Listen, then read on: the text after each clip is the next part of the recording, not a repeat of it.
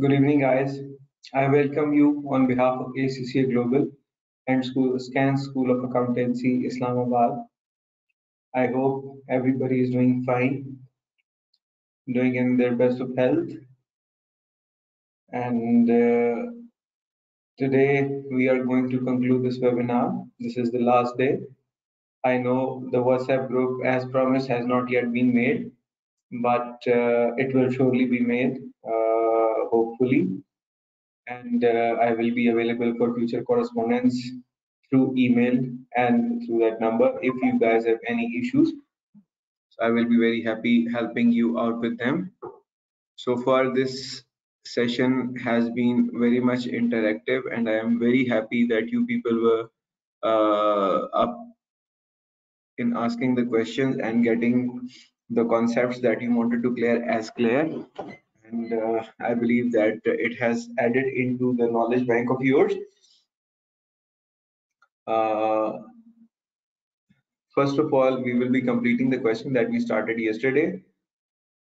Further, we will be moving on to value-added tax, some share schemes, and other question that I will be working with Excel so that you have a better idea to use the Excel as well. And the last 15-20 minutes of the session will again be on those tips that are very crucial for the exam technique. So let's start the session. If there are any questions, you know the drill. You're more than welcome in writing the questions in the questions tab. I will be very happy to answer them. Okay, guys, the question was relating to the interaction of CGT and IHT. There was a guy, Akil, who required advice on capital gain tax and inheritance tax implications of gifting a warehouse to his daughter, Damia. He also requires advice on the tax consequences for the company in which he is a director and a shareholder of its disposal and acquisition of certain capital assets. So the first requirement was dealt with. We already were done with the first requirement in respect of the proposed gift of the warehouse on 1st October 2018, guys. It is of very prime importance that we highlight the relevant dates. Somehow, when the examiner says that calculate the tax implications for this particular year, and there are certain questions in which the planning of the person is actually not accounting for that particular transaction in that particular tax year. So just leaving that transaction is gaining you the marks. So we cannot ignore the dates. Dates are of very critical importance. We need to know for which tax year we are calculating the for which tax year we are working, and which transactions are being impacted in this tax year from a gain that has already been made in past or the gain that we are going to make in future. So the thing under question should be of prime importance, and everything that has already happened or that is going to happen, if it is going to impact your current scenario, current tax year, you have to consider it wisely and you have to look at the complete picture. So explain why capital gain tax relief will be available. In this case, we constructed the answer that the warehouse is a business asset which has been used by used throughout Akil's period of ownership, which is Akil's personal trading company. He is owning more than 5% of the ordinary share capital, and the Doni Damia is a UK resident. So these are the all prereqs of the gift reliefs availability that are being met. Hence, we say that the gift relief is available. See, there are only 3 to 4 lines written. In complete, if I combine all these lines, I am not getting more than 4 lines. It means that for 2 marks, I have written 4 lines. They are written in a very basic, simple English so that the expression I want to make is clear to the examiner. The basic trick, the basic idea here, I am again going to emphasize on that. When you are writing your question, when you are writing your answer, you have to prepare it in your mind and you have to take a reality check that whatever you have planned in your mind is actually in line with the requirement asked by the examiner.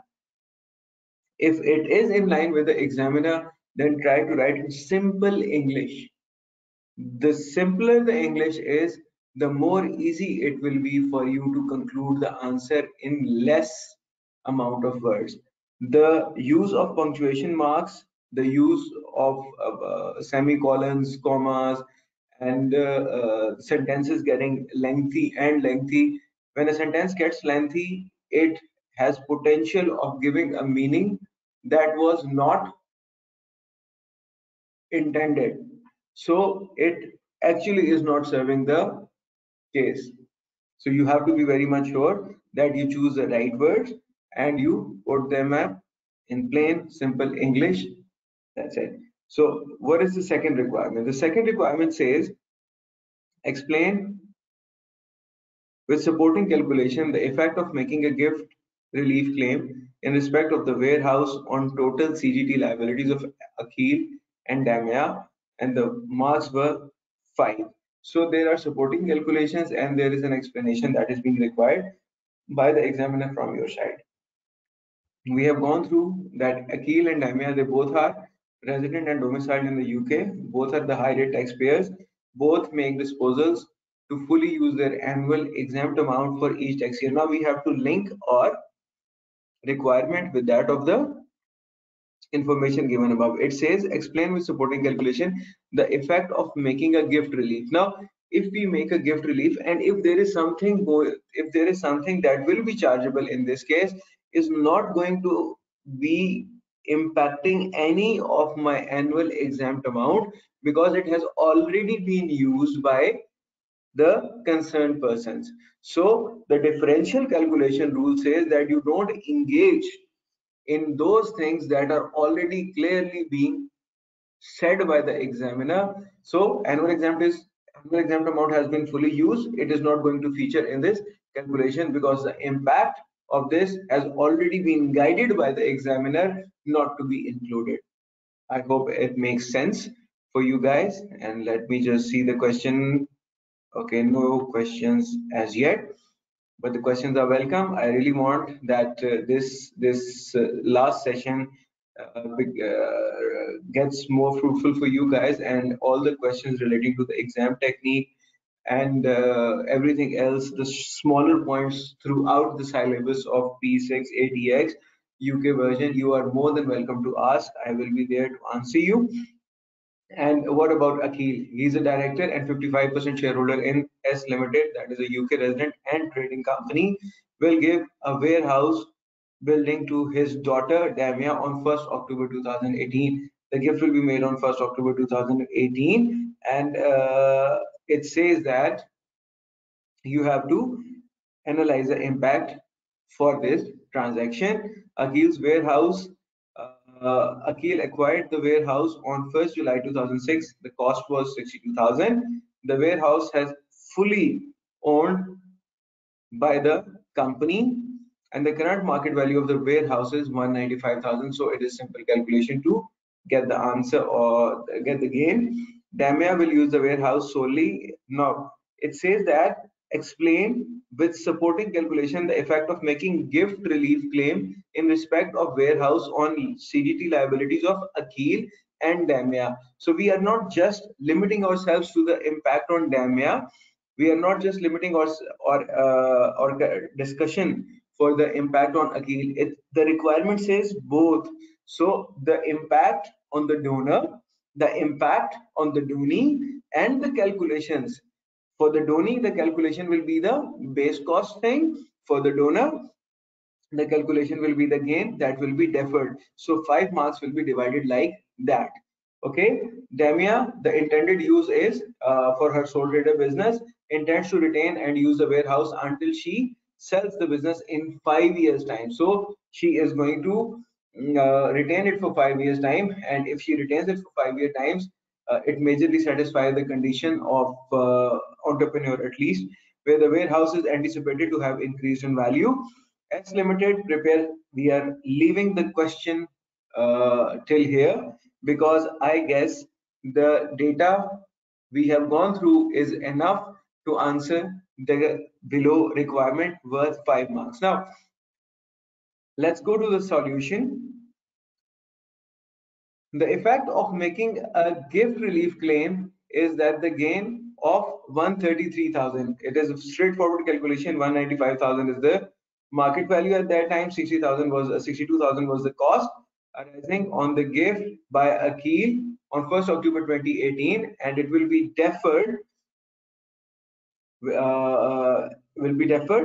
and deducted from the base cost of the warehouse for Damia. Accordingly, the chargeable gain will be reduced to nil. It says that he's gifting it out.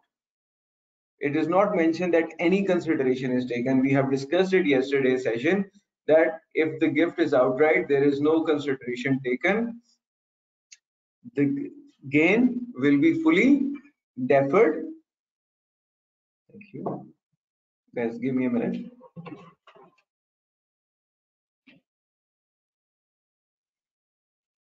Okay, the gain will be deferred in this case since this is an outright gift and the whole of the gain that is equivalent to 133,000 being deferred.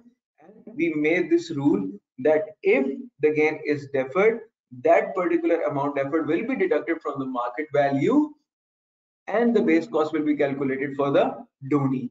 So if the gift relief claim has not been made, Akil's capital gain, it is the explanation.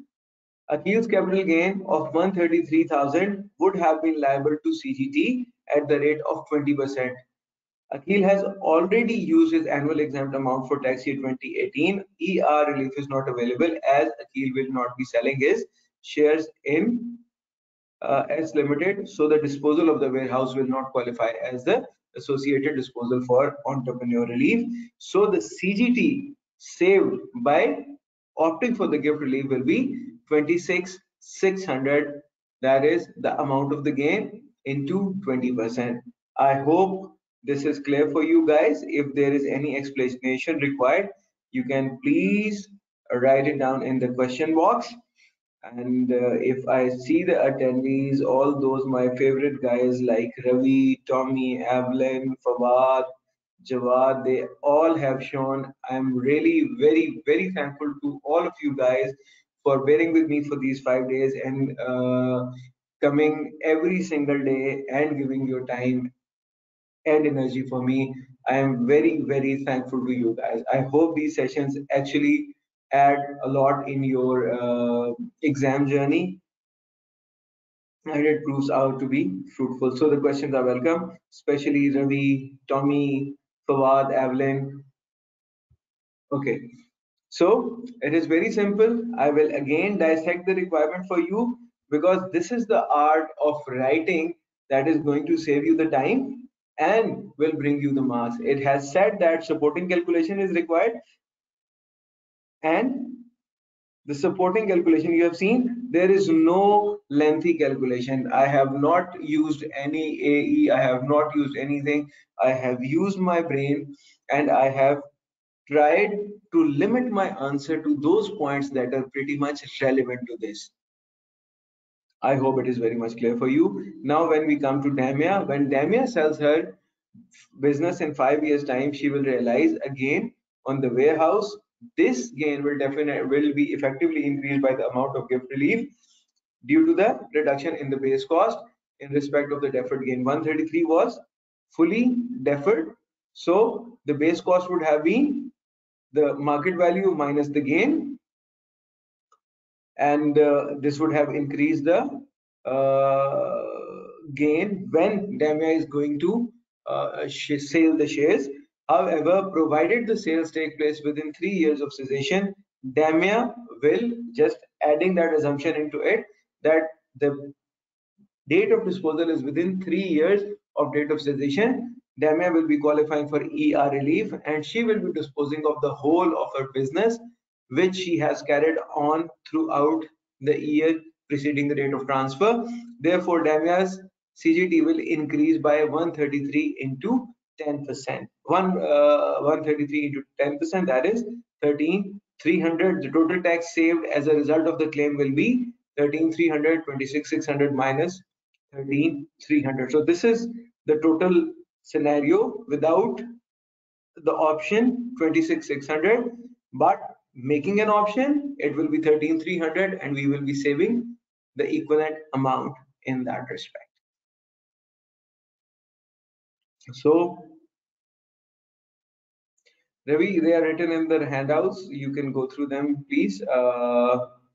If they are not clear, please let me know. I will be answering you again, maybe on the voice note if it is not clear in this session, because we have spent handsome time on that. Maybe you missed out on that part of the session yesterday, but no worries. You can always ask me. I will be guiding you maybe on the WhatsApp. No worries at all, or on the email as well. Okay. So the next but I would rather encourage Tommy, maybe Evelyn, maybe Fawad, if you could write down the qualifying conditions of BADR for Ravi in the question box. I will be very much happy, and I will be thankful to you if you do that effort for me and Ravi. Please keep my words. Do that. Okay. The third one is advice on the availability of the business property relief for inheritance tax purposes if Akil dies before 1st October 2025. So in this case,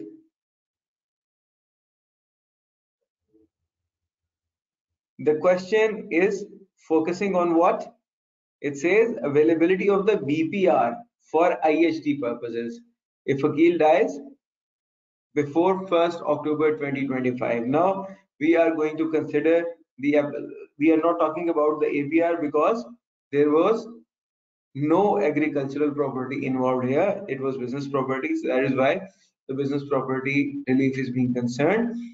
The gift of the warehouse will qualify for the business property relief at the rate of 50% because Akil will have owned it for at least 2 years prior to the date of the gift, and immediately prior to the transfer it will have been used by S Limited, a company controlled by Akil. However, it is also necessary that Damia still owns the warehouse at the date of Akil's death. Remember, the withdrawal of BPR, we have to check the conditions that were being satisfied at the time of the lifetime transfer and at the time of the death tax.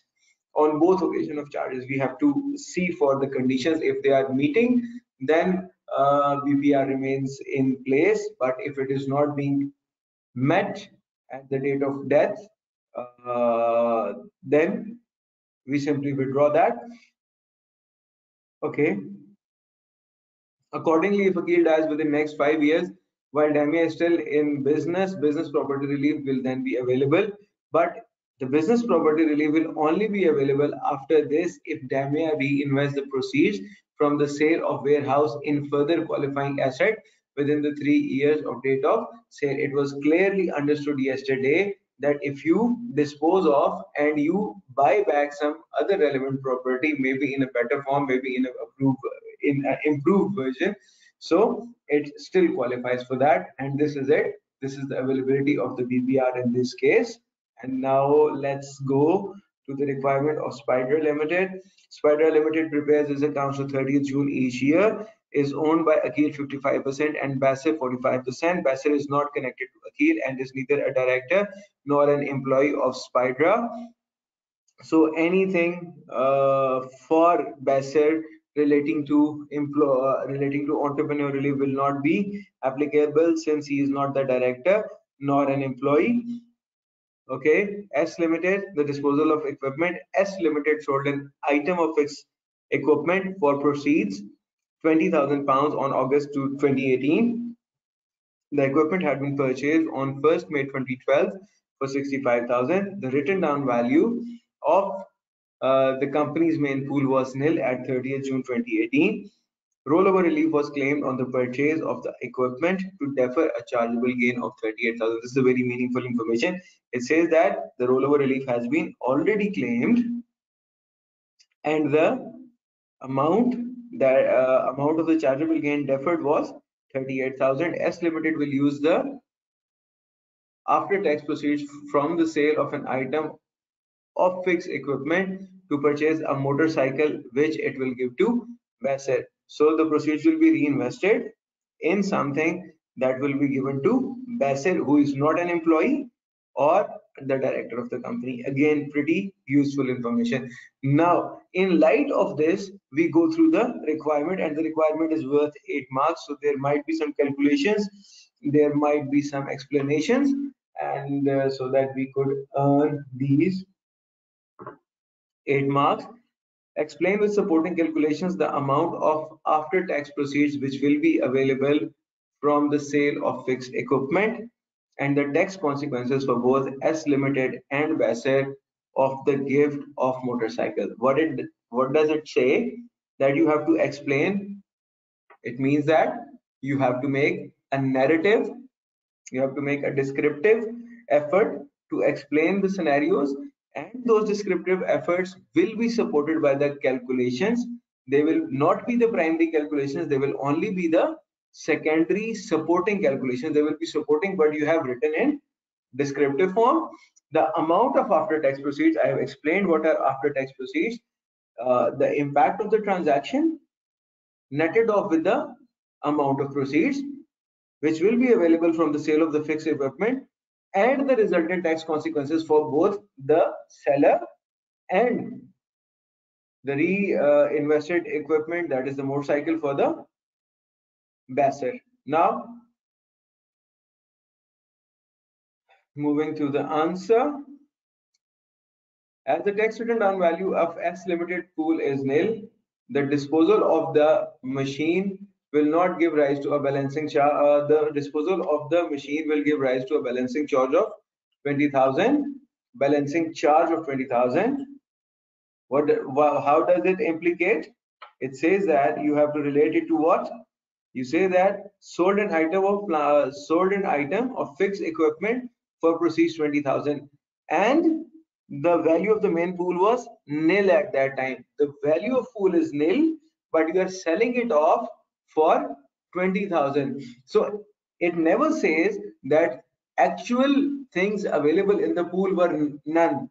No, the tax written down value of that pool was nil. It may be because of anything. Maybe you have claimed it from quite a long time. That is not the concern here. But it says that it had practically some equipment that is written off in your books, and you are selling it off for 20,000. So it says that there will be a balancing charge. A balancing charge on pool can arise when the equipment exceeds the value of the total pool. Here the value of the total pool is 0 and it is sold for 20,000. So there will be a balancing charge of 20,000 pounds. I hope this is clear. This is a technical point relating to the capital allowances, and I tried to make it clear.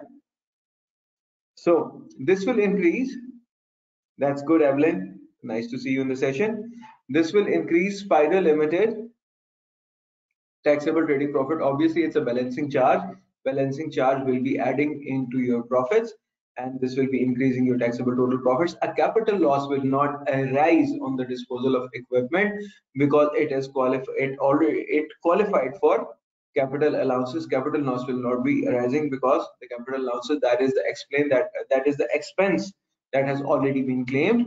As the equipment is a depreciating asset for capital tax purposes, the chargeable gain of 38,000 which was deferred against the purchase of equipment will become chargeable on its disposal, which will also increase the Spira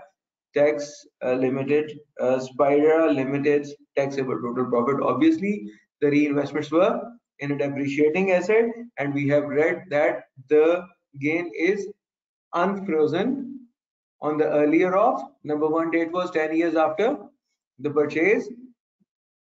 The second date was the date on which the asset ceases to be used in the business, or the date on which the asset is actually disposed of. Any date coming earlier will unfreeze the gain. So that gain, when unfreezed, will actually enhance the profits that will be taxed for the company. So in this case, it will be adding into your taxable total profit. So two things will be contributing: the gain that was already rolled over or deferred, and the balancing charge as well.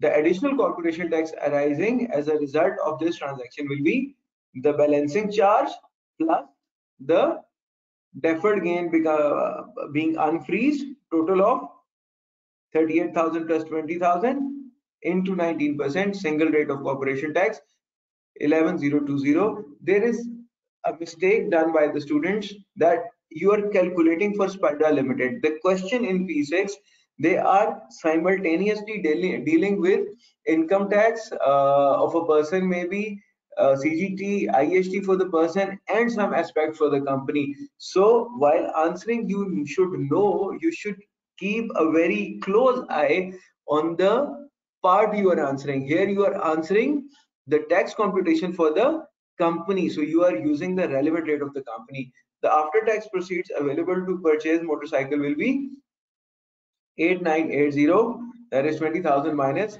11020, the impact of tax netted off with the proceeds. So I hope this is pretty much clear to you, all of you guys.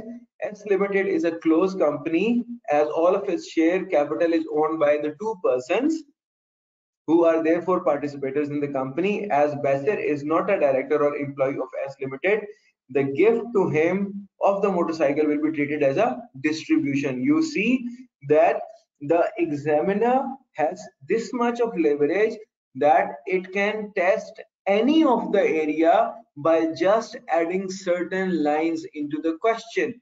Now, the students who were able to identify that it is a closed company. What is a closed company? Can anybody tell me? Evelyn? Ravi? Come on, guys. I need to know what is a closed company. Please, come on. Hurry up. We don't have all day. Controlled by two or less. It's run by a family. Not just two, Ravi. Five or fewer. Tommy, where are you? I need the answer, man. Owned by the shareholders? Yes, that's it. Very well said. So mostly these are the small businesses run by the family, controlled by five or fewer shareholders or participators. That's it. Jack Ryan, welcome to the session, Ryan. Maybe Ryan or Jack. Thank you for the answer. You guys are very right. So not just identifying that it's a closed company, but you have written it out, and among those 8 marks, you are in a position that you have gained a decent marking here by identifying this thing, as Besser is not a director. Now, once you have identified that it is a closed company and the person who has been gifted, or the person who has been gifted that motorcycle is not a director or employee, so he is purely a participator, a shareholder. So for a shareholder, it is treated as to be the distribution of income. So Besser will be treated as if it had received a dividend. Dividend equal to the market value of the motorcycle in 2018-19.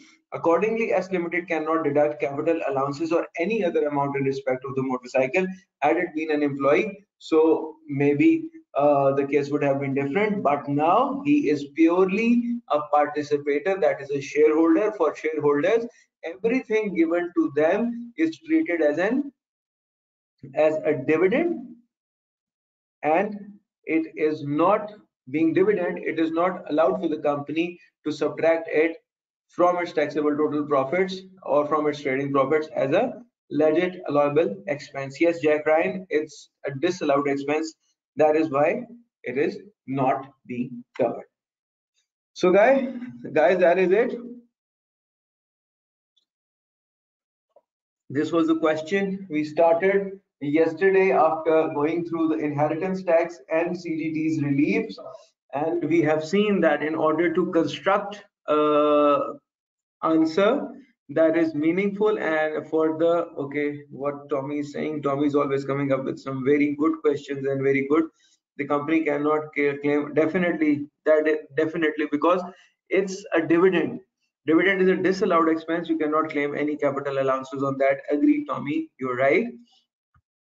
So, guys, again, I am going to highlight certain points that are in this answer going to be the favorite of the examiner, and in next exam, if you are able to write such kind of questions, the appreciation will be for you, that the examiner will be writing in its report that some students were able to find and write this point. So I want that you guys are those students who are able to find and convert it into your expressions along with the calculations. You have seen that for these 8 marks I have written these three, 8, 11, 12, 13, 14, not more than 22 lines.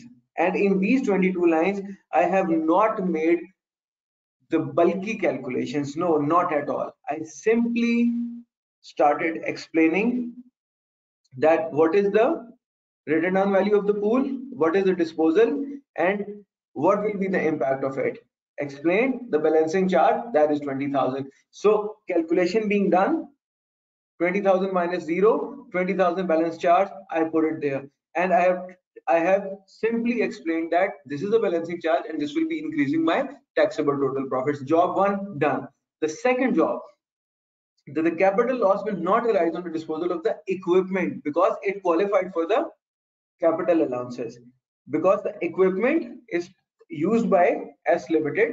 So this equipment is a depreciating asset. It was qualifying for the capital allowances. So point two explained. Secondly, the gain that was deferred was of 38,000 when in case of a depreciating asset, among those three events, it unfreezes. When it is unfrozen, that 38,000 that was originally deferred has again came into play. So no calculations as yet. 20,000 this, 38,000 the other one. Simply explained in the explanation. Okay, moving on. The additional corporation tax, I simply added these two and I multiplied it with the relevant rate, and it is again within the narration being explained that the additional impact will be 11,020. The 20,000 here is already explained in the first paragraph, 38,000 being explained in the second paragraph. 19% is the rate that the examiner knows and is not expecting you to explain that. The total additional corporation taxes here 11,020 explained. Then the wording used was the after tax proceeds. So the after tax proceeds identified the proceeds, identified this corporation tax. So the tax impact netted with the proceeds equals to 8980, and these are what was expected by the examiner. The second part asked about the treatment if the motorcycle was to be given to Bassett, and we have explained that the background is what? The background is explained because without explaining the background, we cannot identify any close company, and we cannot identify the person who has been gifted is the shareholder only, because if we do not do that, the treatment will be vague. We cannot simply ascertain the treatment as long as we do not get ourselves cleared that the person is an employee under a shareholder or is just a shareholder. In this case, he was just a shareholder. We have explained that this is how things will be done. I hope everything is clear for you guys through this question. I'm going to the question section. Evelyn, Ravi, Fawad, is it clear to you guys? The technique used to do the question, all clear? Thank you very much. Okay, guys.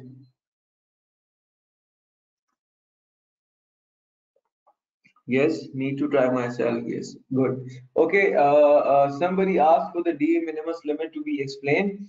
So I will quickly go through the de minimis limit. Can anybody tell why we use to test the de minimis limits? Why this de minimis limit is in place by HMRC for VAT? Can anybody please?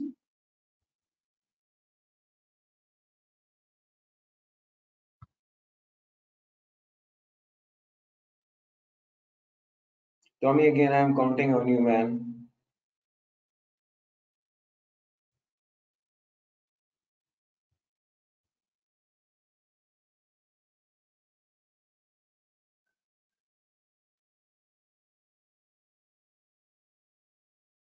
Fawad, why we incorporate de minimis limit? Is it for output VAT, for input VAT? Because some businesses are providing taxable as well as exempt services. Good. Where an individual deals in both taxable.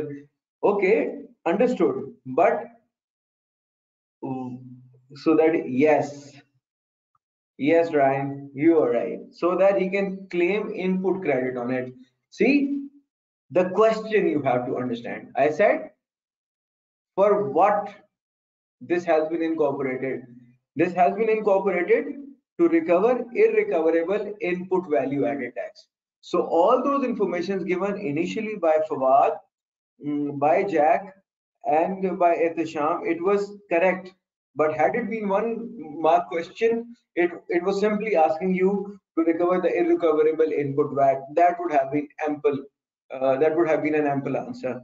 All the other details they would never have been requested by the examiner. So you have to understand the question and you have to put up an answer. But still, you have time to prepare for the exam. This is not your exam, so no worries at all. But guys, one thing is for sure that your preparation is pretty much decent as far as all of the participating students are concerned. You are able to question me on the topics we are covering. You are able to answer me on the questions that I ask you. So I guess if you keep on trying, today is the 12th of November. You have ample time, like 20-25 days till examination, and these 25 days can be the make or break thing. But the current preparation I feel you guys have, you can score very good marks. Just have to focus on the time management, just have to focus on the technical areas being brought forward from TX examination, the questions we have attempted, the syllabus we have gone through, the examiner comments we have gone through. They have clearly been asking again and again and again that the students who were lacking the TX technical knowledge brought forward have flunked their paper. So I don't want any of you guys to simply leave that again. Please go through the TX course contents. They are the most critical parts. The application of them will be changed. You will no more be asked for the calculations that you did in F6 examination, but you will be expected to apply the knowledge from those areas into the scenarios given in the examination in your words as a tax manager or a tax partner or someone who is more than a tax trainee or a tax junior. I hope you won't be leaving TX now. That's good.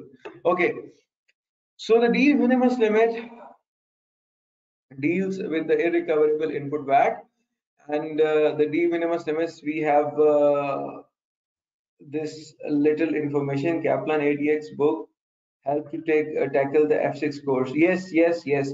We have the expandable text. They have added a lot in that. And if still you feel that there is something left, you can always go to the ACCA website. You can access the technical articles of F6 and P6. They will be equally very much helpful to you.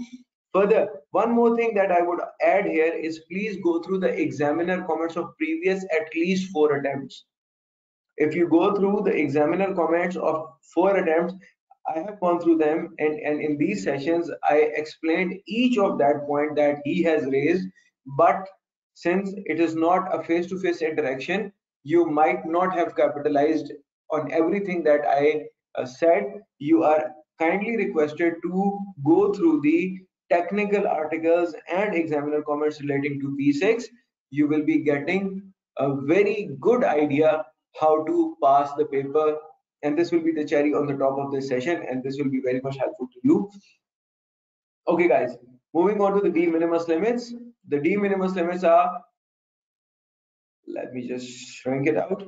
Okay, the total input VAT less than 625 per month, and exempt supplies are less than 50% of the total supply. Now, this is not something that is very difficult to understand. You just have to uh, add some specific things in your mind. Two things for the first case. What are them?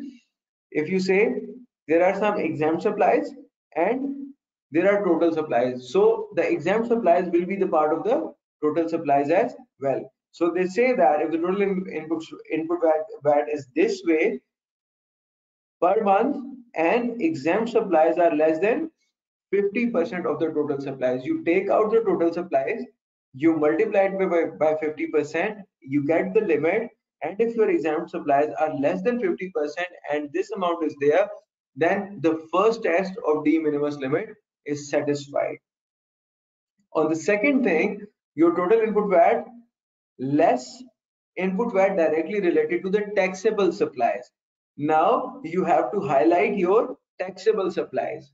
And when you highlight your taxable supplies, you calculate the VAT directly related to those taxable supplies, and then the total input VAT is subtracted.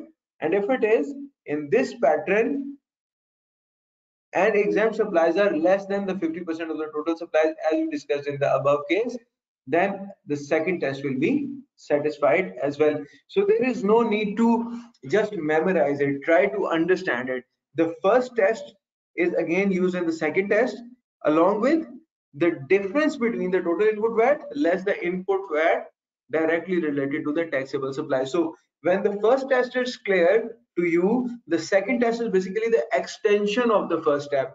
In everything you have done in first step is coupled with another thing, that is total input VAT less the input VAT directly relatable to the taxable supplies. Okay.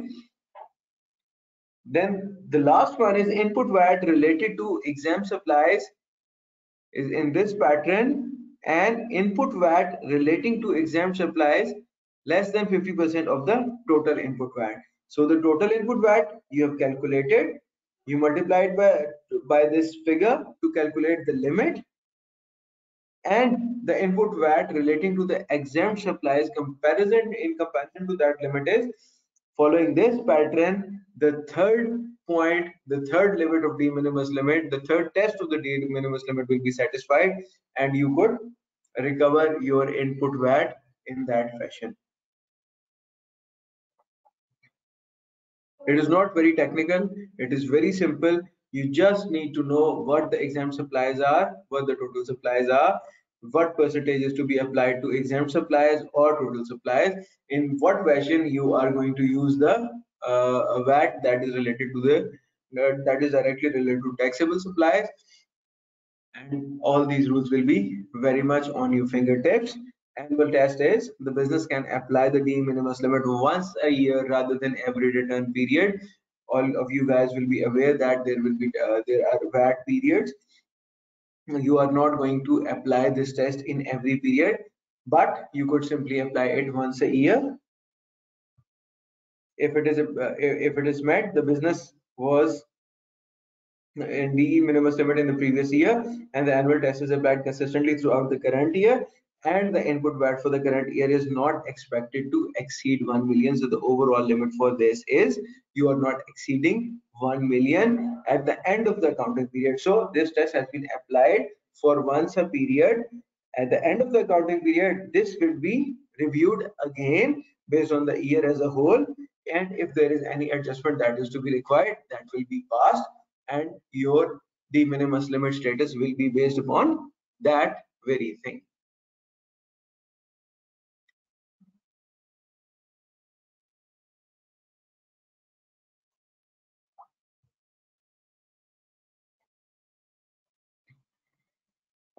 Okay, there are some questions. Kaplan ATX book. I have told you this. Good evening. Is there a WhatsApp group for this session? Please, would love to join, guys.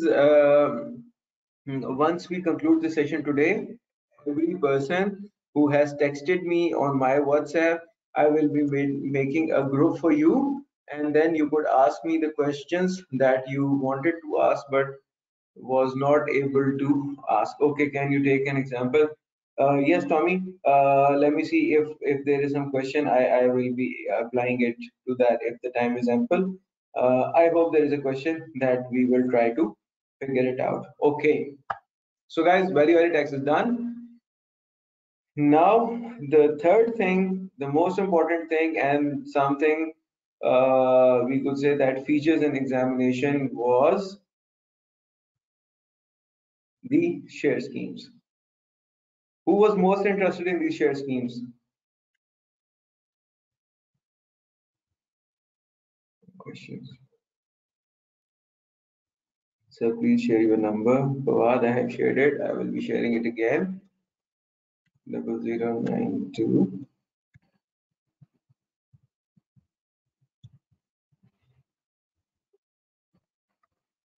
I have shared it.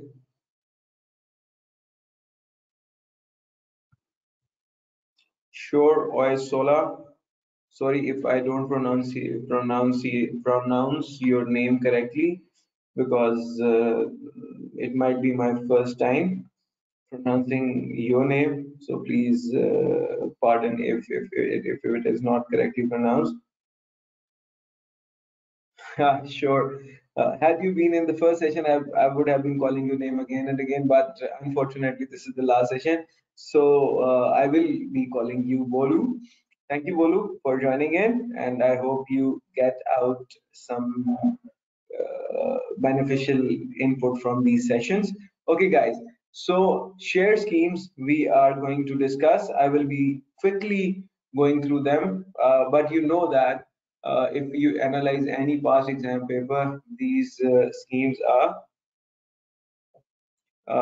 Jack, they will be shared with you with the guys who have already been subscribed for this session. I guess the ACCA, you could simply email on you could simply ask on an email that you require the link for the audio recordings or maybe the video recordings, and they will simply give you.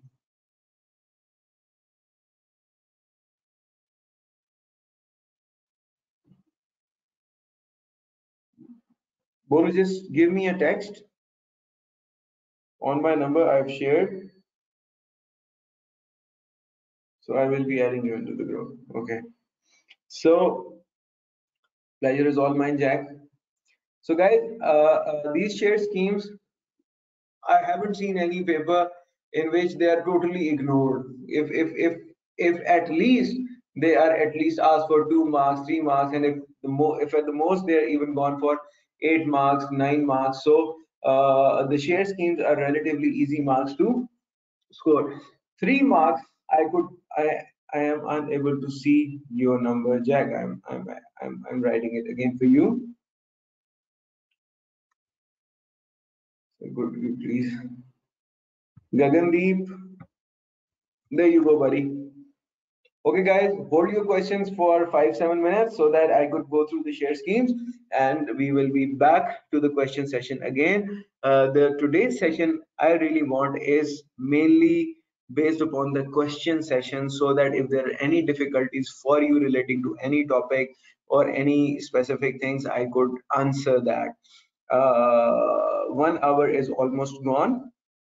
We are left with the little time. So I'll quickly go through the share schemes, and then we will be moving to your questions again. And there will be a question that I have attempted for you on Excel. I will be guiding you how to do that on Excel as well. Okay, guys, I'm closing the window for the questions. Let's go through the share schemes. I have opted for these 4 schemes. I believe that was asked by Ravi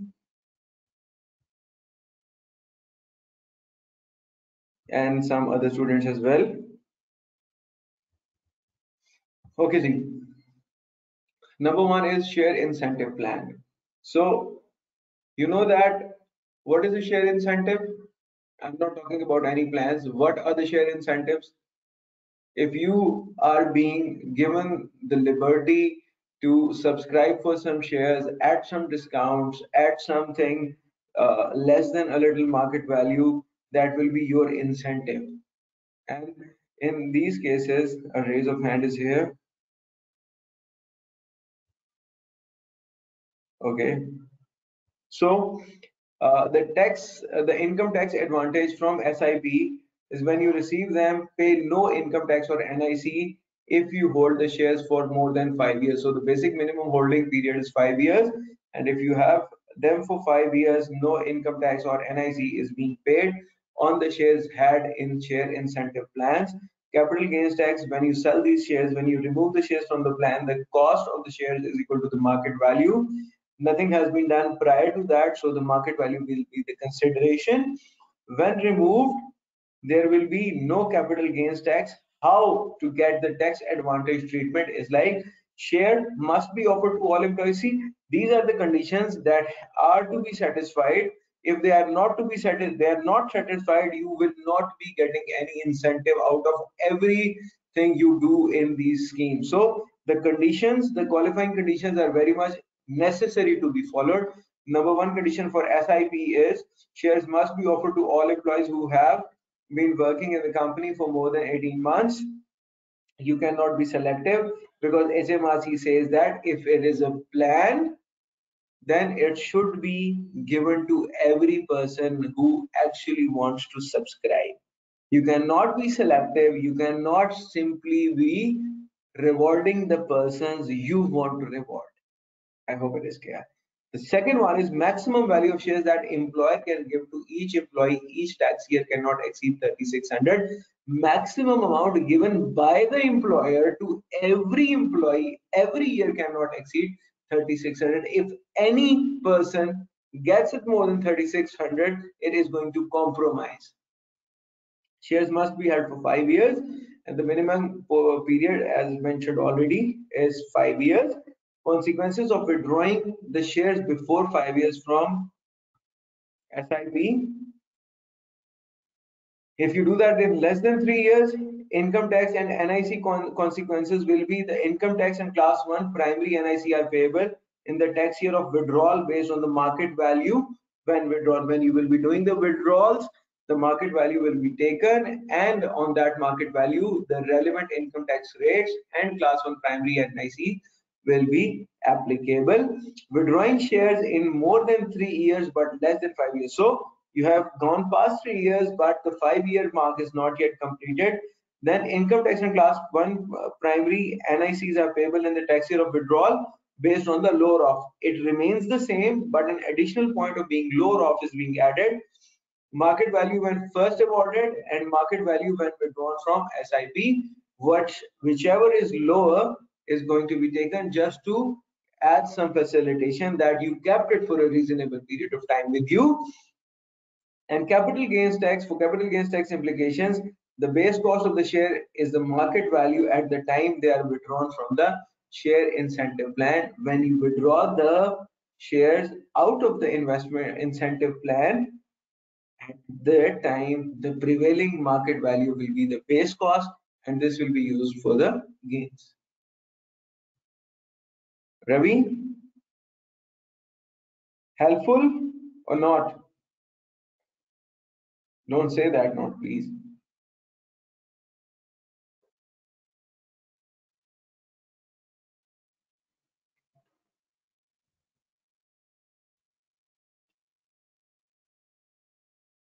Still not 100%, but helpful. Okay. Okay, let me share a shortcut with you. That this is a simple thing that I could do for you. What you have to do for a for any share scheme, that is the basic thing you need to know is the qualifying conditions. Okay, Ravi, what you have to do is you have to be very much sure what qualifying conditions are. There are in some cases three, there are some in some cases there are four, there in some cases five, but you have to remember at least three critical qualifying conditions. Once they are known to you, it is very simple that then you could apply the relevant rates. And how many rates are going to be applied? See, the shares are going to give you two kind of incomes. Number one is the dividends, and what tax you apply on them? It's the income tax. And the other one is if you dispose the shares, you apply capital gains tax on it. So again, making your mind clear about either the income tax will be applied or the CGT will be applied.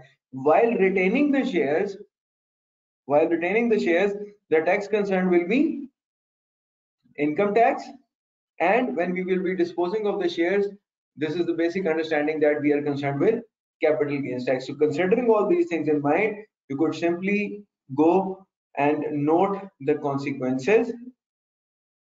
If you use for the qualifying period, no taxes involved, and like these 3 points. I guess it will be helpful for you. Then we see company share options plans. We call it CSOP. A share option is an offer to an employee of a right to purchase shares at a future date at a predetermined fixed price, which is set at the time the offer is made. Can anybody tell me why the right issue is issued to the? This is not relevant, exactly relevant here, but I really want to know that if you guys know that, why the right issue is given to the existing shareholders.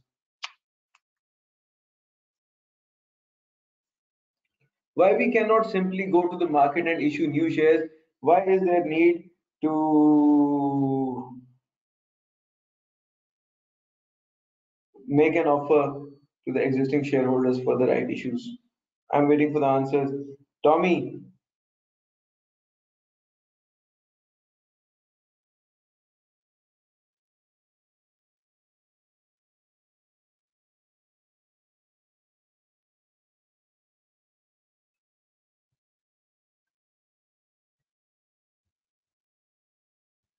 not to dilute, good to give them a preference so that do not dilute. Evelyn, very nice.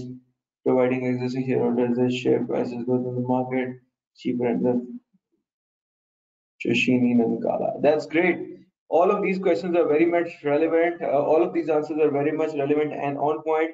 The best answer here, I could say, is of Tommy and Evelyn, that the dilution of shareholding, because if the company is already positioned on 51% and 49%, and by mere issue of this right thing, it could actually change the management of the company. So the existing shareholders are being offered, and if they are not considering themselves interested, then if any change happens, there is no point of going against it. But as far as the current condition is concerned, you have to offer them to the existing shareholders. Good, everybody, and thank you very much for answering. You people are awesome. So the predetermined fixed price is usually below the market value of the shares at that time. Obviously, if the predetermined price is more than the market value or is equal to the market value, there is no lucrativeness in that. And why a person would be going for that if you could get the same thing from the market at the same price? Why will you be going for this option? They are definitely at some fixed price, but it is usually lower than the market value. The taxation consequences for share options depend on whether or not they are approved by HMRC as follows. The approval of HMRC is very much critical here.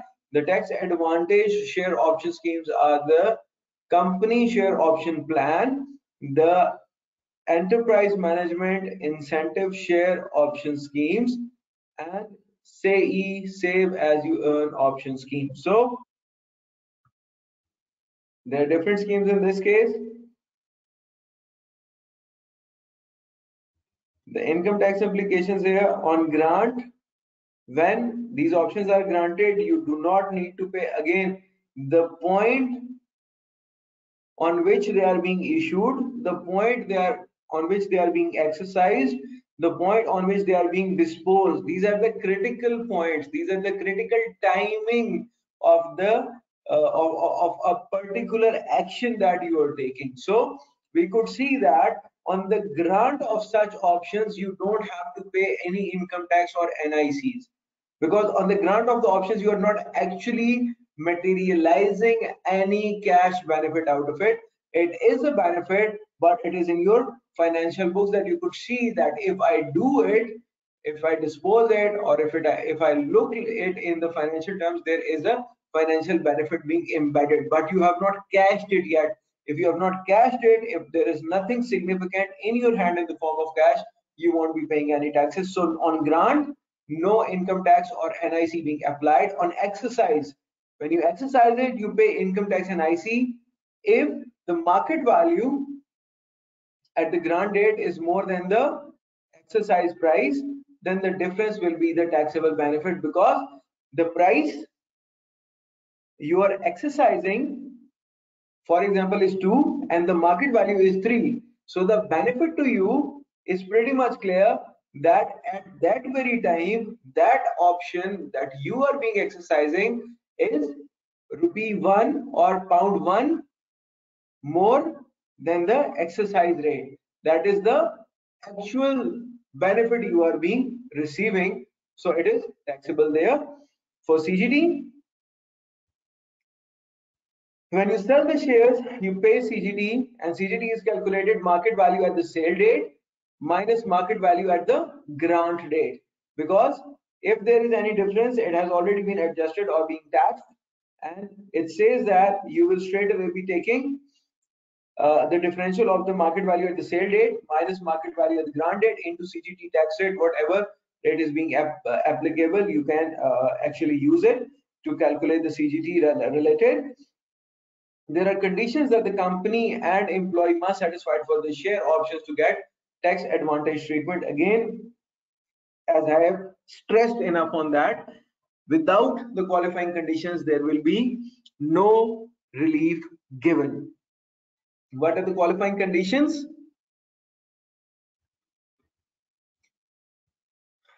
The company needs to satisfy, number one is gross assets must not exceed 30 mil pounds. So the gross assets of the company, they must not be exceeding 30 million at any time. Plus the employees in the company must not exceed 250. It is a company that is having maximum employees up to 250 in number. Maximum value of share options issued must not exceed 3 million pounds. So the share option issued at any time are not exceeding 3 million pounds. I hope these three conditions are clear, and these three conditions are to be satisfied by the company.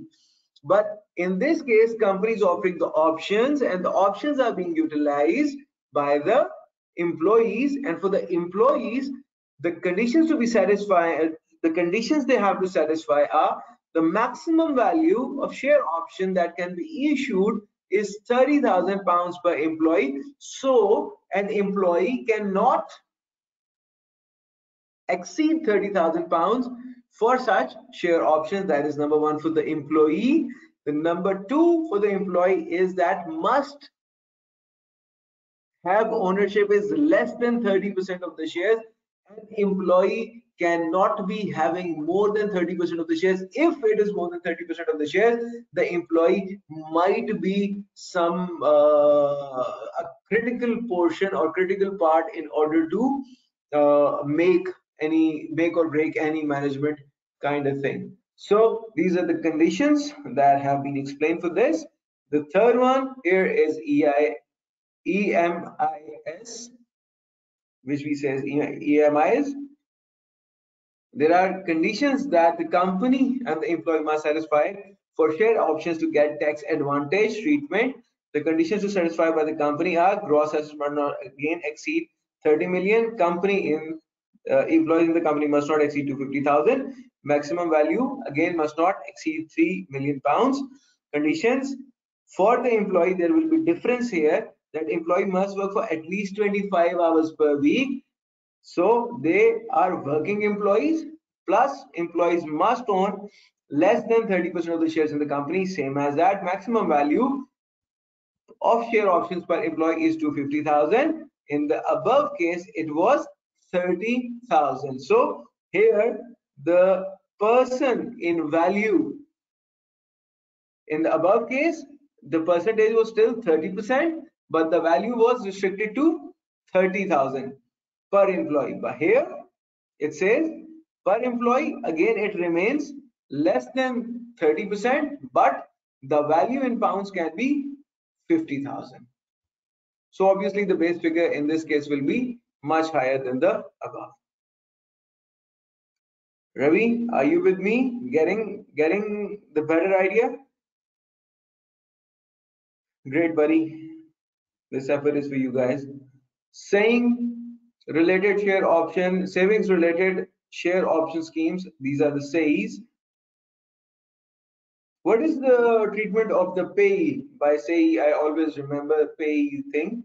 So can anybody tell me if Tommy, Ravi, Fawad, Evelyn, we have two Evelyns with us. The second Evelyn who's not much active, can you please tell what is the treatment of pay?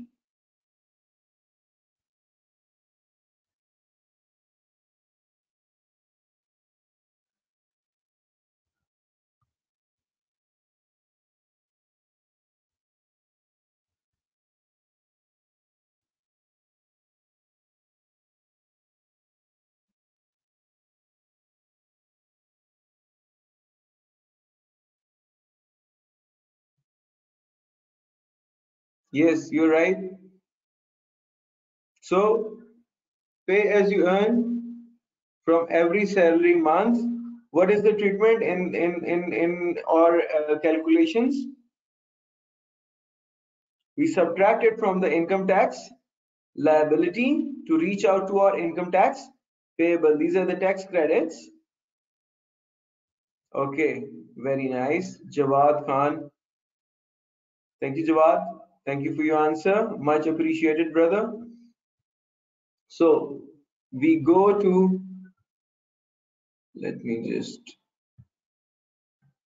okay,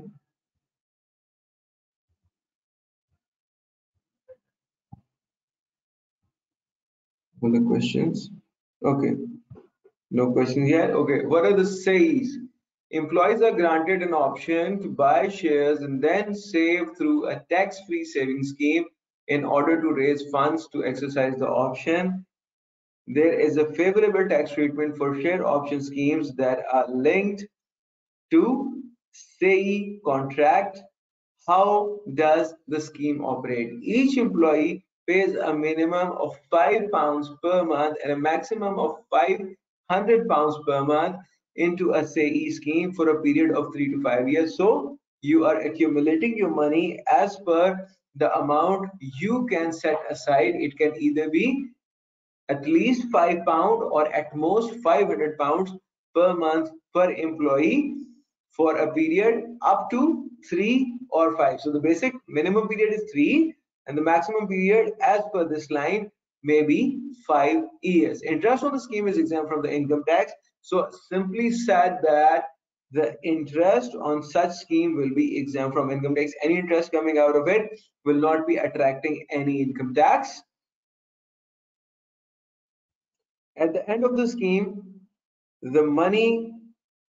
Okay, can anybody tell me if I am hypothetically assuming that the interest from such scheme is £1,000 and a person is a high rate taxpayer, will it be consuming the nil rate band available to that person? How much is the nil rate band for savings income for a high rate person?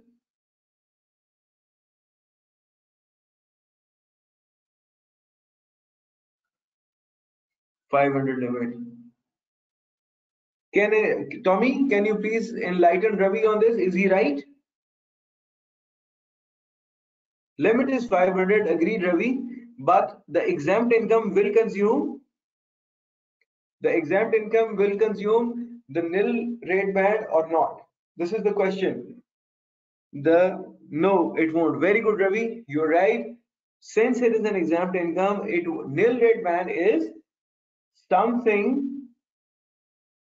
that is chargeable at the rate of 0%. But if you say that it is exempt, it won't be consuming the nil rate band. Fair enough. Can anybody tell me what is the starting rate?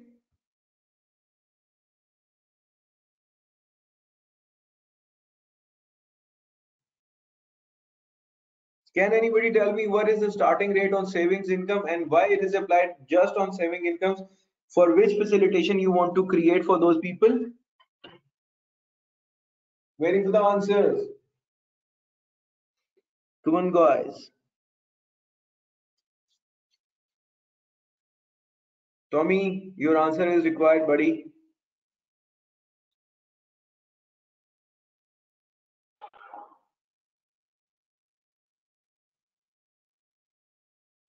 These are the nil rate bands, Ravi. I am talking about the starting rate. Yes, Kate. Kate, mess up. It is 5,000 starting rate. It is taxed at which percentage?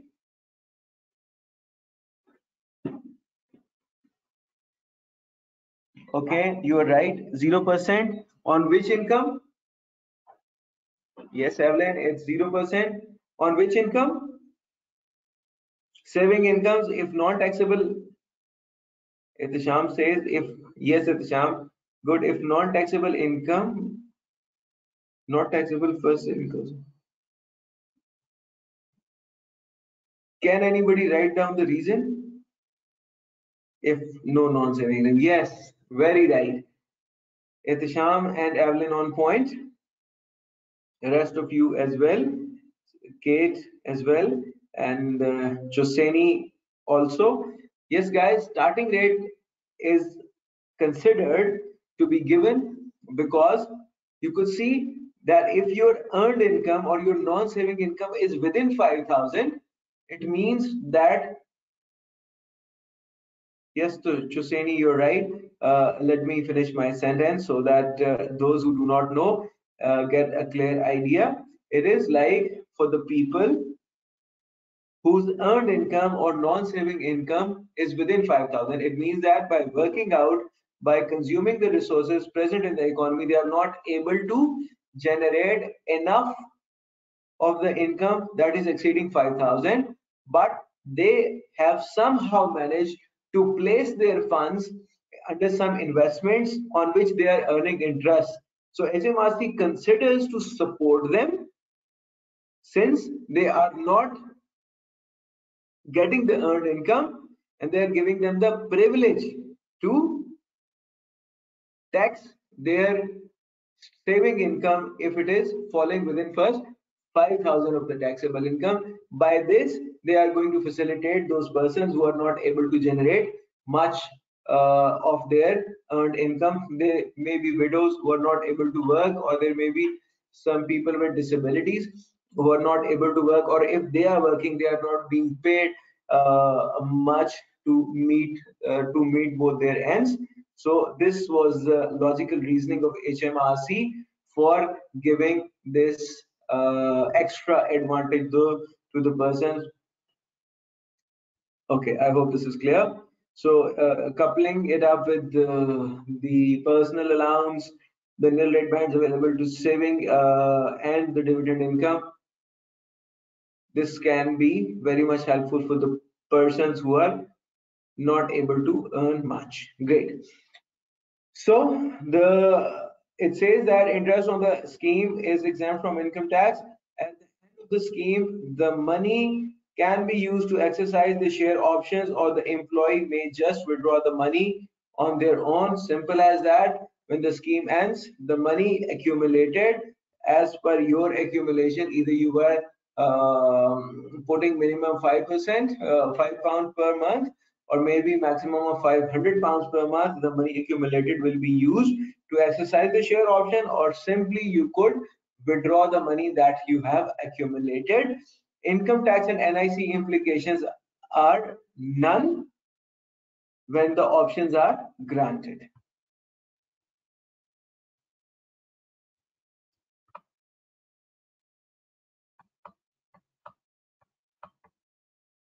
No income tax or NICs are applicable on the grant of the options and on the exercise of the options.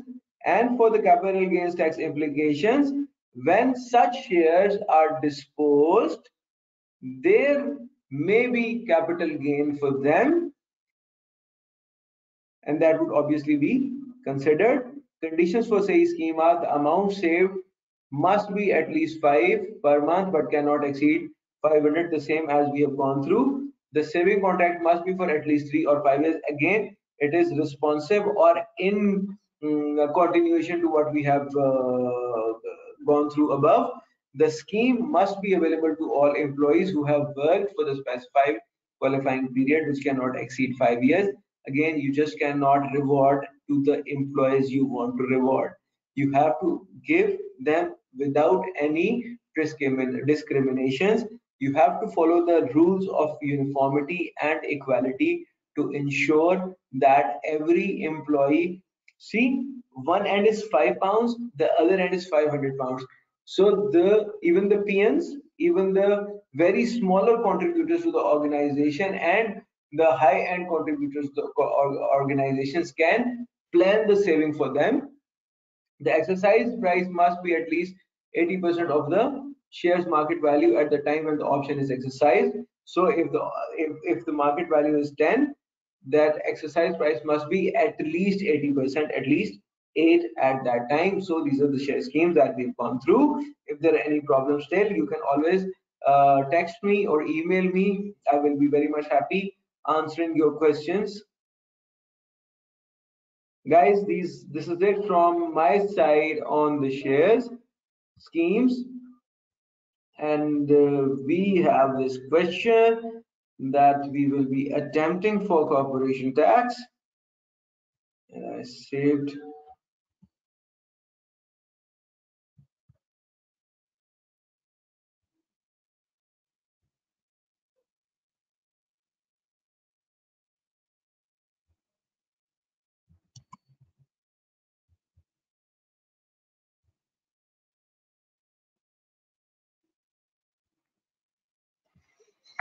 Next, we will be doing this question. I have sorted it out on Excel for you guys so that I could quickly go through the question and the solution of it.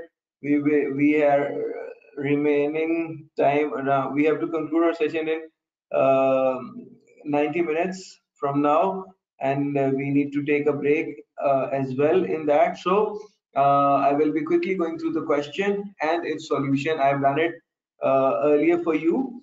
So guys, again, I would urge you, if there are any questions, if there are some specific pain points from any area of the syllabus, you could please ask me, and I will be very, very, very happy to answer you. Okay, guys. Let's go through this question. Let's go through the introductory paragraph and the requirements. Then we could have a break of 15-20 minutes. Then we will come back and sort out this question. We will be quickly sorting out the question. Then we will again be focusing on some exam techniques, some exam points. And meanwhile, I will be answering every question that you will be asking me, provided it could be answerable. How we get professional marks? Itisham, I told this in the first session. You will be getting the videos, but while attempting this question, I will be enlightening on that. How can we get the professional and ethical marks related to ethics? The most easy marks in the paper are the professional marks plus the marks related to the ethics. The professional marks you can get by writing a report. If it is said that you write a report, if it is said that you write a memo, you follow the requirement of the question. You do whatever you were directed to do by the examiner. You easily get those professional marks. And for the ethical marks, you have to understand the scenario and you have to go through the objectives of ethics that are being compromised in that particular scenario. You have to refer to that scenario, and you could say that these pillars are being compromised, or these pillars are being under question, and either they can be eliminated simply, or if not eliminated, we could at least place some safeguards. And for each of the problem, there will be a separate safeguard that could be identified, and you will be identifying those safeguards, and then you could easily be getting those ethical marks. I hope it's clear. So now,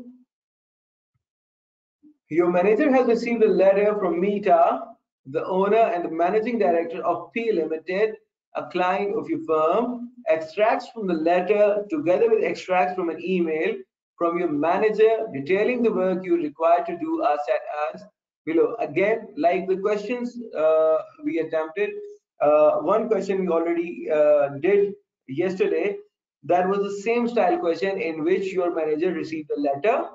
In that, it was a meeting with the client. Now you're receiving a letter from your client, that is the owner and the managing director of some corporation, that is a client of your firm. The now manager is not writing anything in this, it is giving you the extract from the letter that was written by the client to your manager. The manager is going to share the extracts of that letter to you together with the extracts from an email from your manager detailing the work you are required to do. So the data source here is the letter from the managing director of the company, plus the directions by your manager will be given in the accompanying email from your manager for you. I hope this is clear to you guys. The opening paragraph. First, we go through the opening paragraph, then we go through the requirements, what is required. Question is worth 25 marks. You could see the first part is worth 4 marks. The second part, so we will be having enough details of Q limited since it is worth 15 marks, and for R limited we have 6 marks. It says that carry the work required as requested by the manager in email. The following marks are available. Again, the requirement. This is the typical style of asking a question that you are required, that the requirement is shown separately with the marks available against every requirement, and it is referring to the email of the manager.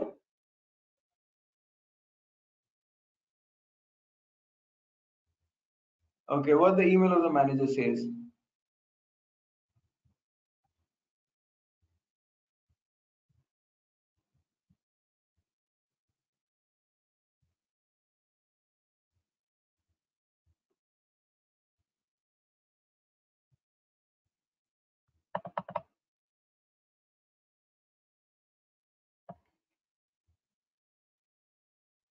Sorry, guys.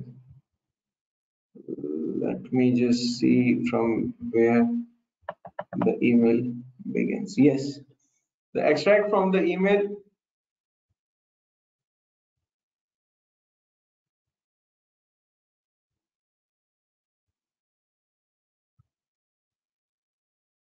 I don't know what happened. The computer has just gone slow. Okay,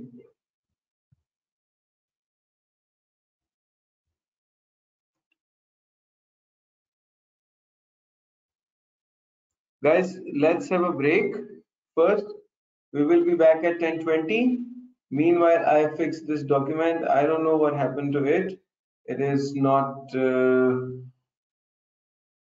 coming as I wanted. Okay, I'll be fixing it and see you in good 20 minutes. Thank you.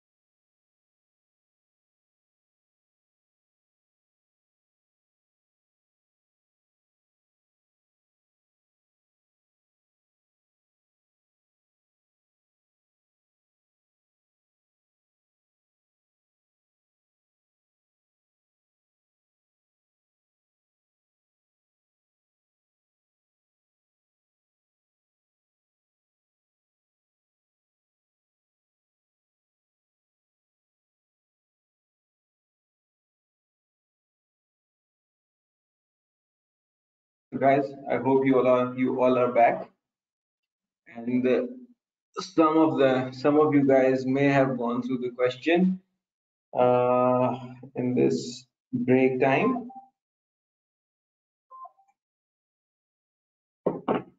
Okay, so guys, We were going to go through the extract from the email of the manager who was going to instruct us what we need to require in this specific question. And it says that for P Limited, first of all, we are going through what for P Limited is, what for Q Limited is, what for R Limited is, and then we will go back to the main question and then we will be sorting it out as per the requirements given. Meta owns the whole of the ordinary share capital of P Limited, which is an unquoted trading company. It is an unquoted, it is a trading company, and it is also a personal company. More than 5% shares of the company are being held. Basically, it's a wholly owned company for him.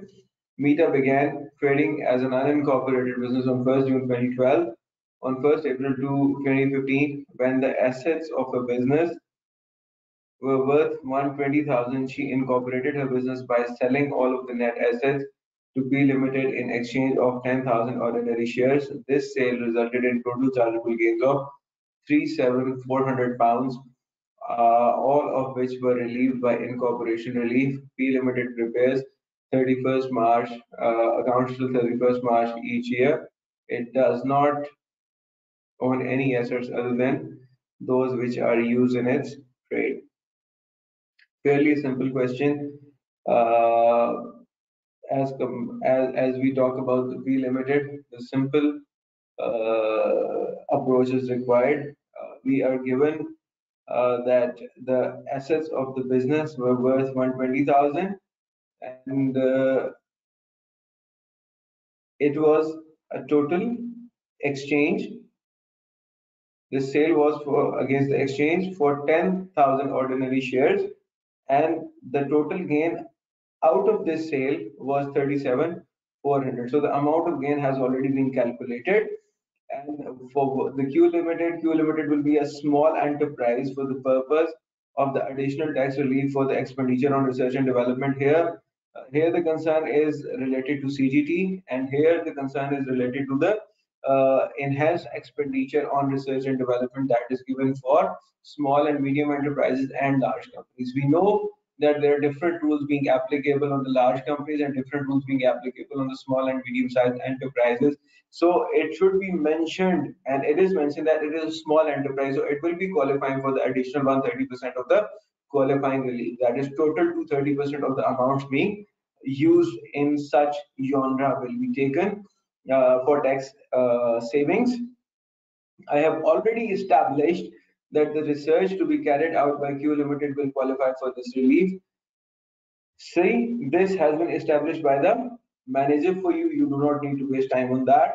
For looking for the qualifying conditions, Q Limited will not surrender any part of loss in return for the cash refund from HMRC. You people know that where such loss arises, where the loss from these qualifying expenditures arises, you may surrender the loss and you get a cashback of 14.1%. But it is clearly stated that there will be no cashback opted by the Q Limited. For R Limited has not been R Limited has not made an election to exempt the profits of its overseas permanent establishment from UK tax. The rate of corporation tax in the country of T is 14%. Other than that, the tax system in T is the same as in that of the UK, and there is no double tax treaty already between UK and Tirona. So these are very important notes that is given in the email of the manager, and he is saying you, he is directing you to carry out the following work.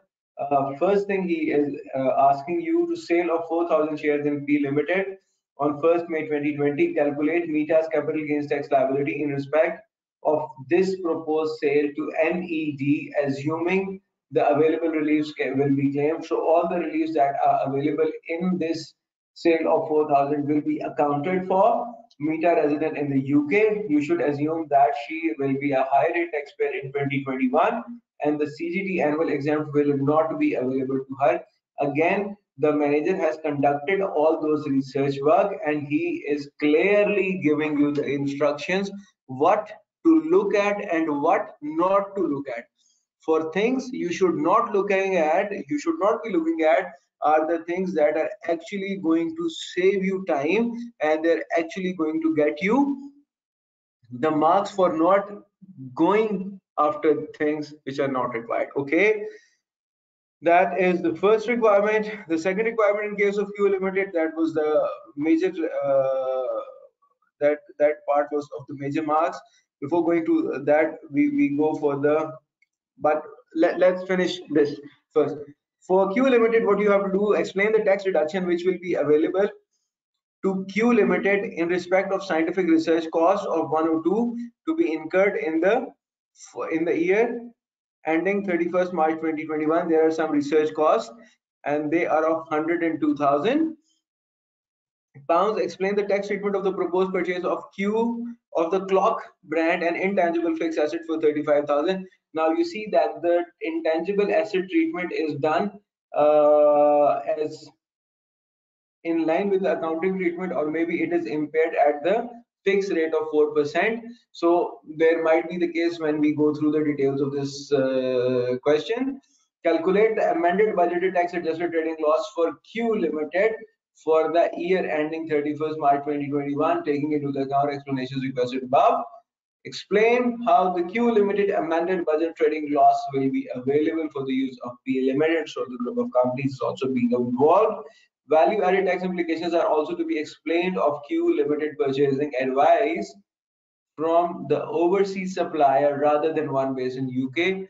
So what will be the implications if you choose an overseas supplier, or what are the implications if you choose an UK based supplier? For R Limited, what you have to do is you have to explain why the profits of R Limited are being subject to the corporation tax. Calculate the R Limited expected UK corporation tax liability for the year ending 31st March 2021 based on the information available, and discuss the advantages and disadvantages of R Limited making an election to exempt the profits of its permanent establishment in Tirona from the UK tax. So it is a complete package from corporation tax point of view, where it is trying to test each point that may be related to CGT, that may be related to any research expenditure or some value added tax aspects, and the aspects of the overseas as well. So all of these things are being tested in this question. Now going to the main body of the question, we have seen what we have to do for Q limited, for R limited, and for P limited.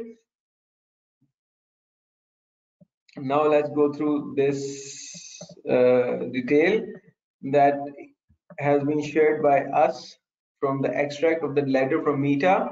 Sale of 4,000 ordinary shares. What happened in this case? On 1st May 2020, I am going to sell 4,000 shares in P Limited to my brother. Okay, there is some connection established. It is between the connected persons. The brother name is Ned. I note from the work you have already done that the current market value of these shares is £260,000. However, because I'm keen to get NED involved, I have agreed the price of 200,000. See, she's going to sell 4,000 shares to her brother. Current market value is 260, and the price going to be charged is 200,000. So it is an undervalue sale. Now we have to find the cost. What is the cost of it, so that we could see how the gift relief will come into play. Ned, who is UK resident, will sign up the claim for capital gains tax relief in respect of the sale. It means that any gain that is going to pertain to Meta will be transferred to Ned. Okay.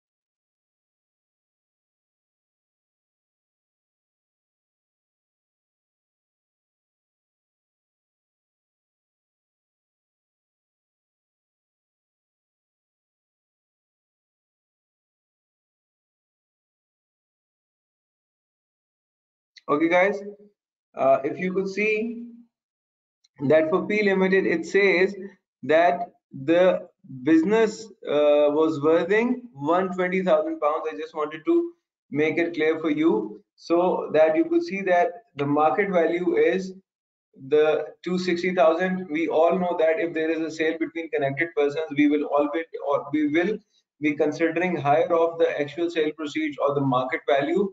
Actual sale proceeds here, the consideration is 200,000. That will not be relevant. We will be taking 260,000 since it is a sale between connected persons. The market value of the assets of P Limited is 120,000, so that we are considering it as a cost. Less incorporation relief. Incorporation relief we get out as 37,400.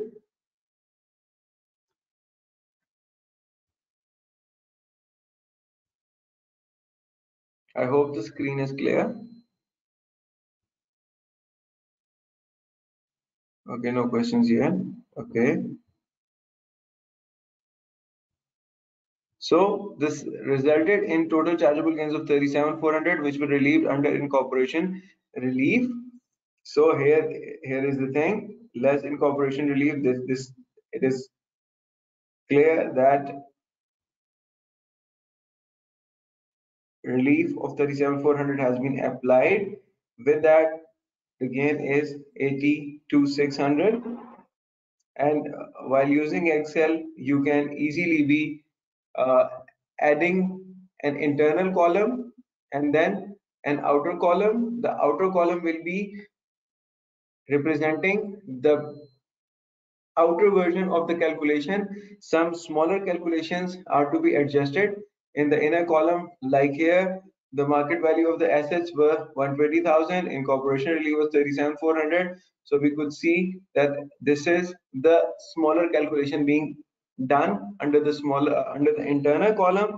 Then we will be transferring this to the outer column, and we have seen that the amount, if you remember the gift relief rules, we said that the amount more than the original cost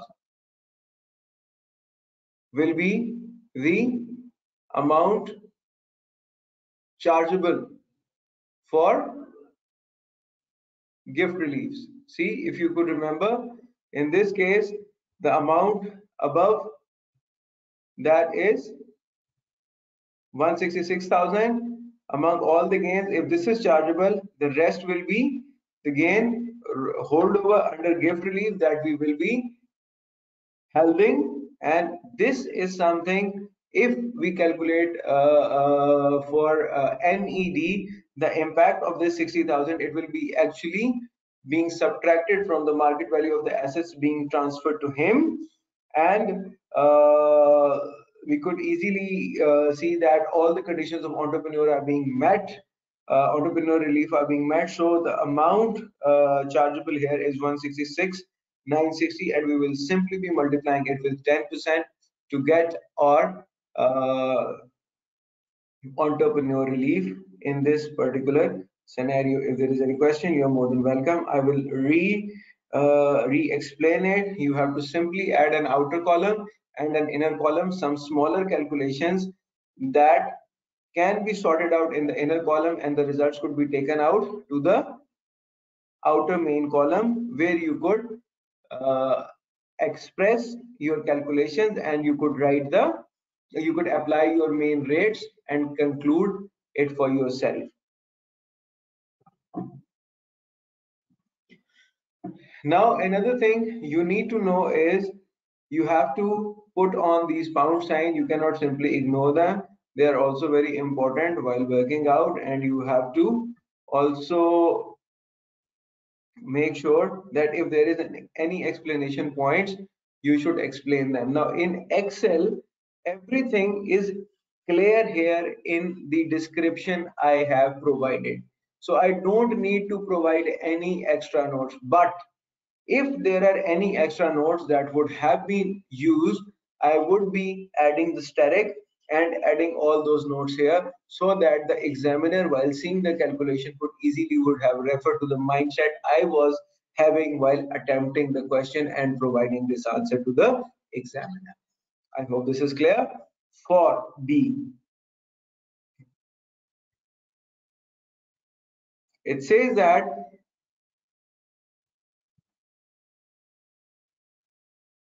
P is clear now. I am again telling you that the assets, it was given 120,000. She incorporated her business for the exchange for 10,000 ordinary shares. They resulted in gains of 37,400.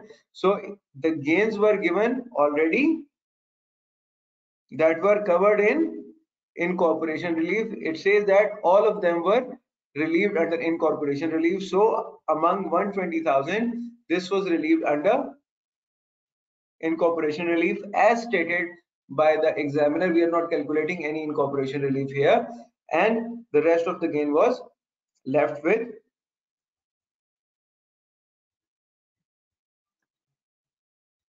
Okay, now for Q Limited, I hope it is clear. Q Limited will be a smaller enterprise. What are you expected to do with Q Limited? Explain the tax deduction which will be available to Q Limited in respect of scientific research cost of 102 to be incurred in year ending 31st March 2021. First thing you have to do is to establish which kind of company it is. So we could easily see that it is a smaller company. So now we are going to explain each one of the relevant point that could be impacted here. The equipment and computer hardware will qualify for 100% capital allowance. It is not simply asking you to provide the answer for the research cost. It is saying that explain the tax deduction which will be available for Q Limited in respect of scientific research cost of 102 to be incurred. This is number one. Number two is explain the tax treatment for the proposed purchase of the clock brand, that is an intangible fixed asset, for 35,000. Calculate the amended budgeted tax adjusted trading profit for Q Limited for year ending 31st March 2021, taking into account explanation requested above. So all the above things are to be calculated and their impact has to be posted in the budgeted tax adjusting trading losses, and we have to explain based on the above calculation that how much Q Limited amended budgeted trading loss will be available by its group company P Limited, and whether value added tax implication for Q Limited will be, what will be them if an overseas supplier is rather than the UK supplier is considered. Now to the answer, the equipment and computer hardware will qualify for 100% capital allowance as capital expenditure incurred for the purpose of research and development. Accordingly, the total cost incurred of 102,000 pounds will be deductible for the purpose of corporation tax. Now, keep it simple, keep it steady. First, to 102,000 is the normal deductible expense. So we say it is a normal deductible expense and we qualify it. Then as Q Limited is a smaller enterprise, first we post the nominal impact, that is it is an allowed expense, it is deducted. Then we go for the super normal expense that is being granted, and it says that 130%, as Q Limited will be a smaller enterprise for the research and development purpose, certain categories of revenue expenditure which will be directly related to research and development activity will qualify for an additional 130% deduction when calculating the company's company's taxable trading income. This additional deduction is not available in respect of the capital expenditure on the rental cost. There it is in the question being told us there are some rental costs, and we know that for rental costs only 65% of such amounts qualify for the additional deduction. So there is an additional deduction of 130%. Some of the components will straight away qualify for that additional deduction, but for some components we first have to calculate the 65% amount and then we could move on. So the calculation of the tax deductions available: total research costs are 102,000 less equipment and hardware is 27,500, that is a capital expenditure. Rent as communicated in the exam is 17,400. Staff cost, that is the rental cost here, they were 7,000. So multiplying it by 35,000 to 450, amount qualifying for additional cost or additional deductions will be 54650. So total research cost 102,000, and when this inner column calculation is added with this, the total taxable, so the total tax allowable amount will become 173,000, being primarily 102 qualifying straight away, and this 54,650 qualifying through additional amounts.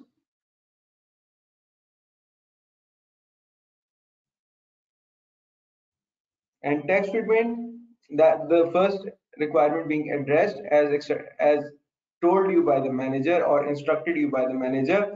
The second requirement we will be doing is the amount of 1,000 charged to the statement of profit and loss in respect of this expenditure would be allowable for the purpose of calculating the taxable total profit. See, for the clog limited,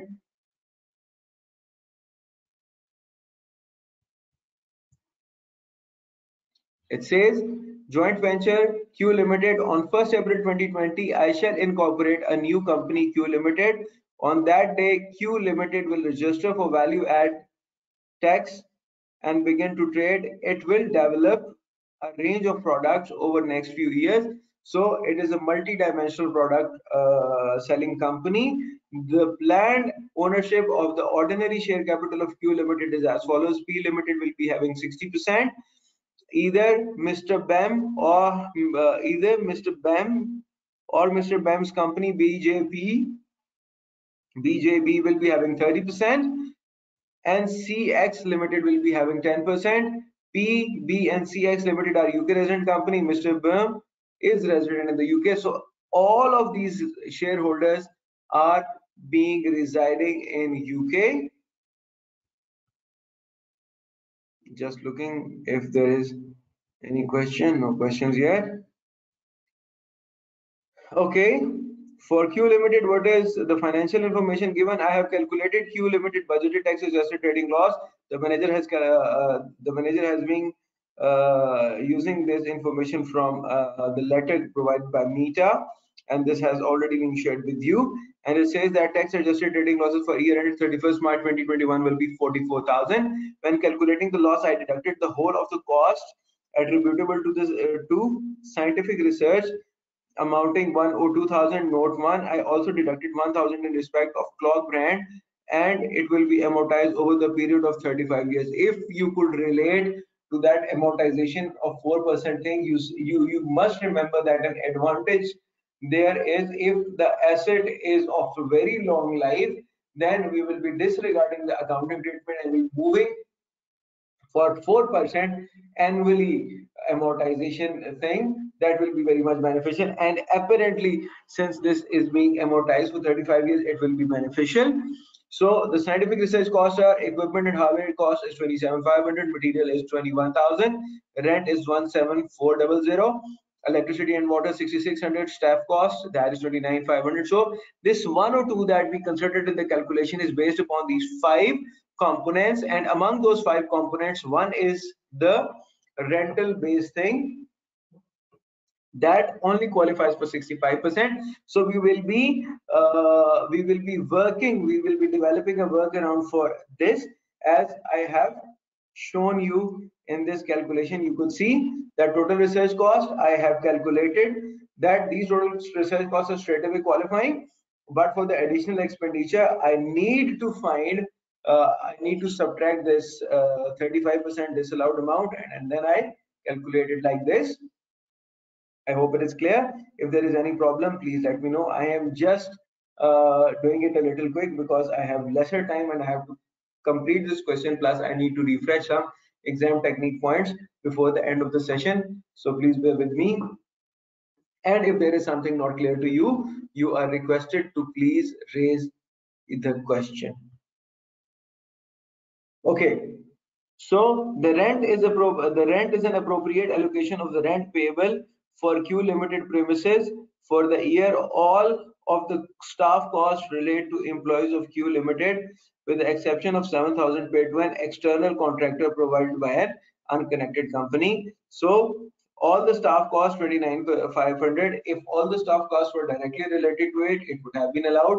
But since there are external contractors, so external contractors has a limitation that only 65% of such costs is allowed, so we will be deducting 35% of their cost, as we have deducted in the calculations I have shown you already.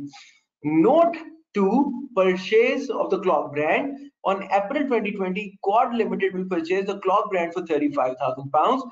Advice will then be required on how to develop this brand through the use of social media. It is intended that Quad Limited will purchase this advice from the company based outside EU in a country where the VAT rate is 9% rather than the standard rated supply from a VAT registered supplier based in UK. So telling you that your choices of the supplier and the applicable value added tax rates of that supplier.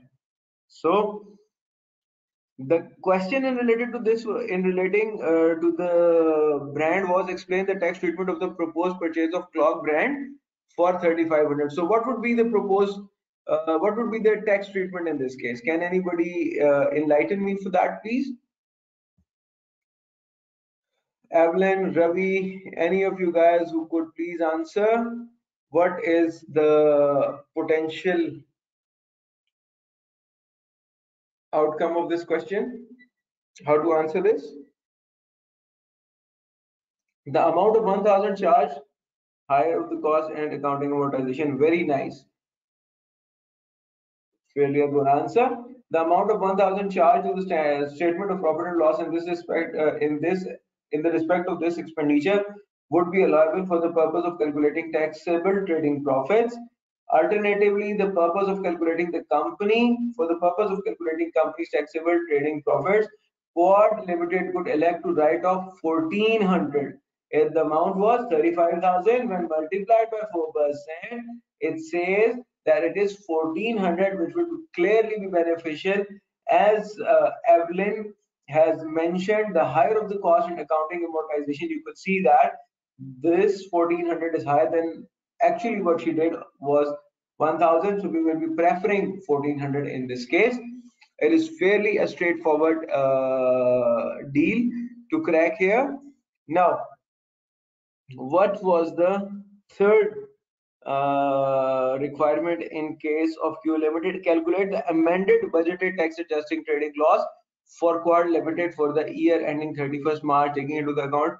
Now you could easily see that what she has done, she has made all the calculations by herself, including the full amount paid to the external contractor plus the wrong amount of amortization, maybe the lesser beneficial amount of the amortization. So we have to develop a rework of it. And how do we do that? We will be simply saying that budgeted tax adjusted trading loss, we are not going for any handsome calculation again by elaborating it and by doing it from the very scratch. We are not doing that. What we will be doing, that we have already seen that there were total budgeted trading loss of 44,000. The additional deduction we have already seen is 71,045. We added it there, and the amortization of the clock brand, $1,000 is already been taken, and we are going to take the difference, that is of 400. Have we added it, and very simply, in a very crisp manner, we have taken the account of things missed out by the client. I hope the guys with me have learned this art of doing the calculations very smartly and efficiently. See, we started from where she left and we posted the correct impact and we got the desired result out of it. Guys, are you with me? Clear on this?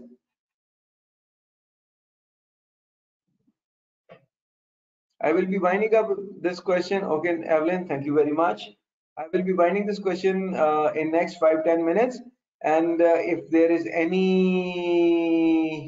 that you want me to explain, I will be happy to do that.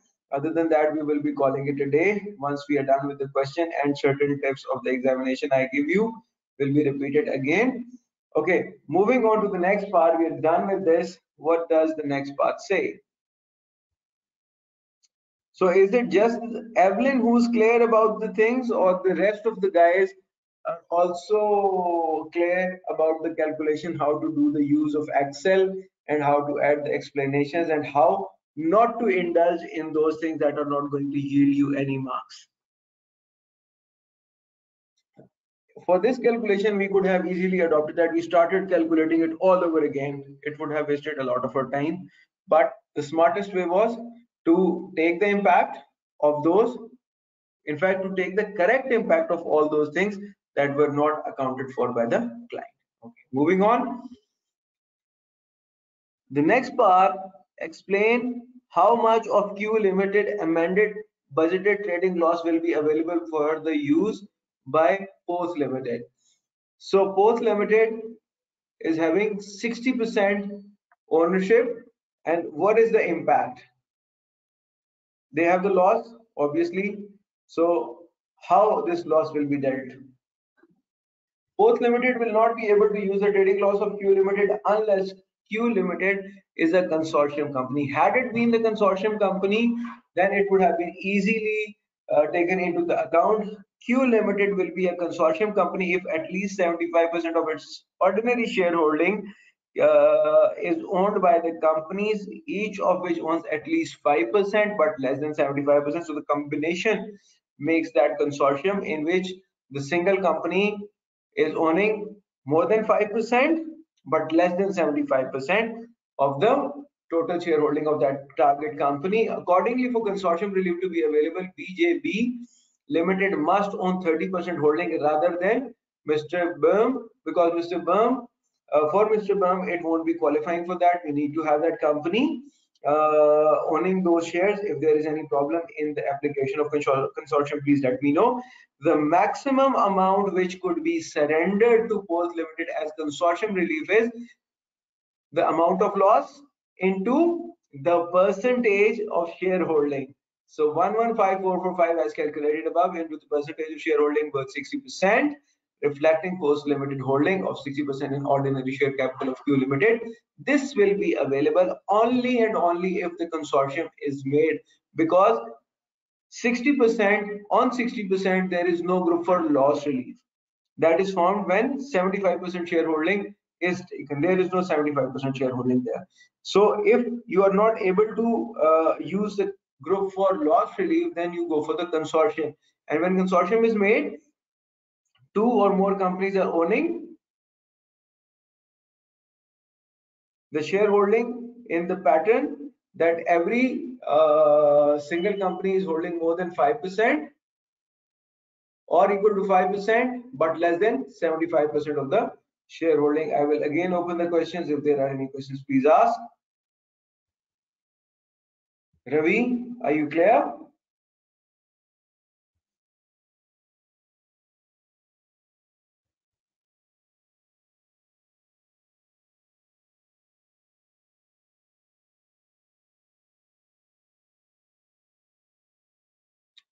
Yes, Adisham, why not?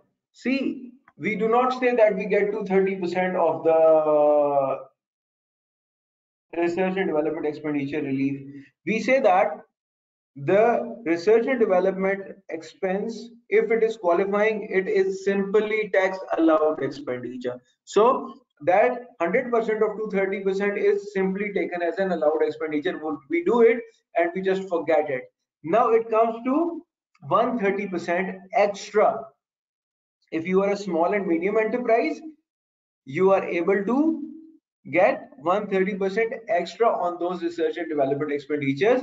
And for those research and development expenditures, you have to make sure that all the expenditures are in line with the basic requirements. If any services are being taken through the contractual persons, only 65% of that cost is allowed, 35% is disallowed.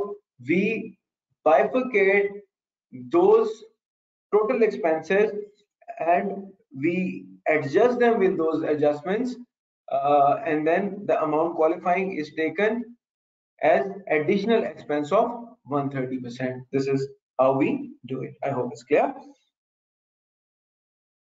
Okay, and I guess the last requirement for this Explain the value added tax implications of Q Limited purchasing advice from the overseas supplier rather than one based in the UK. What are the benefits for this? That you are not engaging the supplier based in UK, but you are referring to the supplier based outside the UK where value added tax rate is 9%.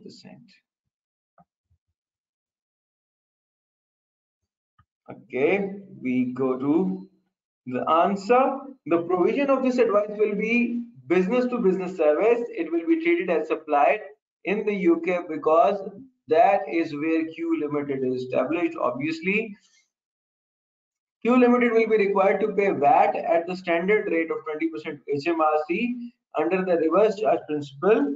The rate of value added tax in the overseas country is irrelevant. That is the most important thing to know, that in such cases, whatever the rate of the foreign company or of the foreign company's home is offering is totally irrelevant. The input VAT can be reclaimed on this expense in the same way as any other input VAT you claim. Accordingly, Q Limited VAT position will be the same as if the services had been purchased from the UK supplier. So it means that simply there is no impact. Simply, whatever you treat for a UK supplier, you will be following that treatment. It is not going to limit or change the scope in that case.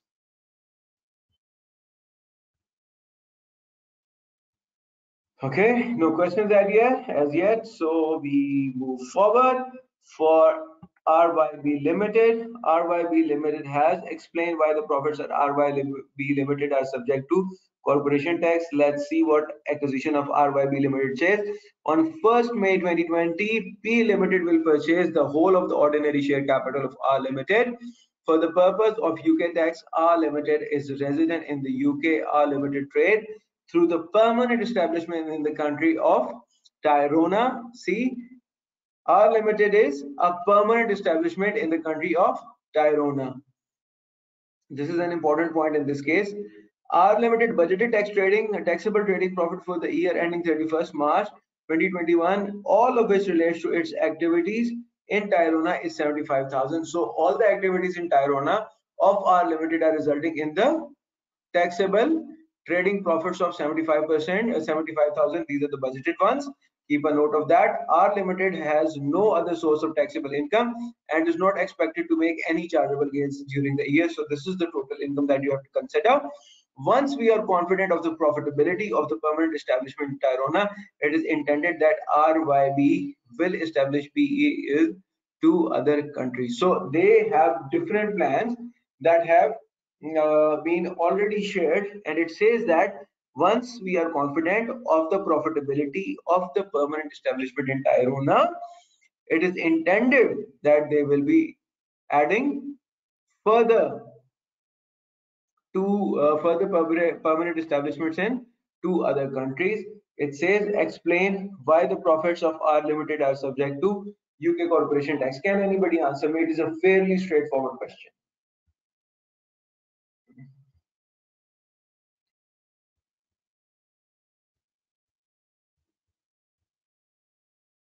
Guys, I need you to answer because of being a permanent establishment. Adhijam, elaborate it a little, please. Make me proud, buddy.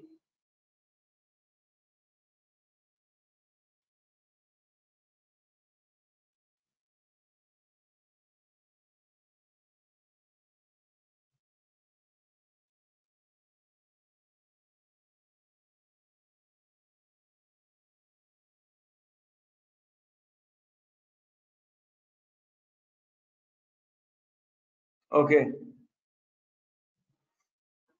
great, because it is the UK company. P Limited is controlled in the UK. That's good. These are all the relevant points that can, okay, assets or business owned by the UK companies will subject to corporation tax. That is good. That since it is a permanent establishment, so all of these things will be very good. Etisham, uh, I am very much confident on the preparation of you guys.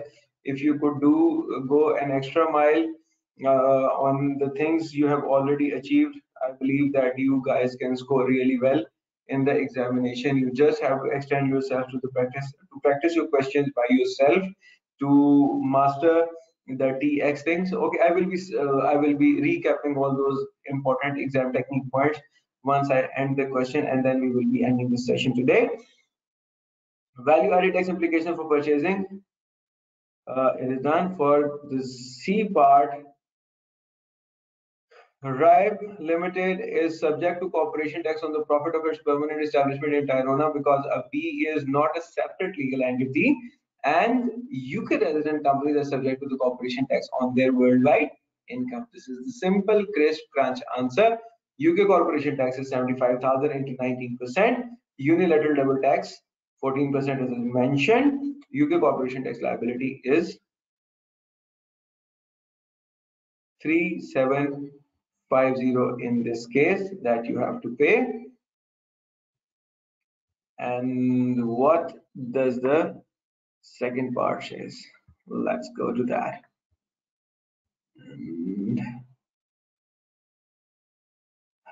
Calculate RIBE Limited expected UK corporation tax liability. That is what we have calculated already.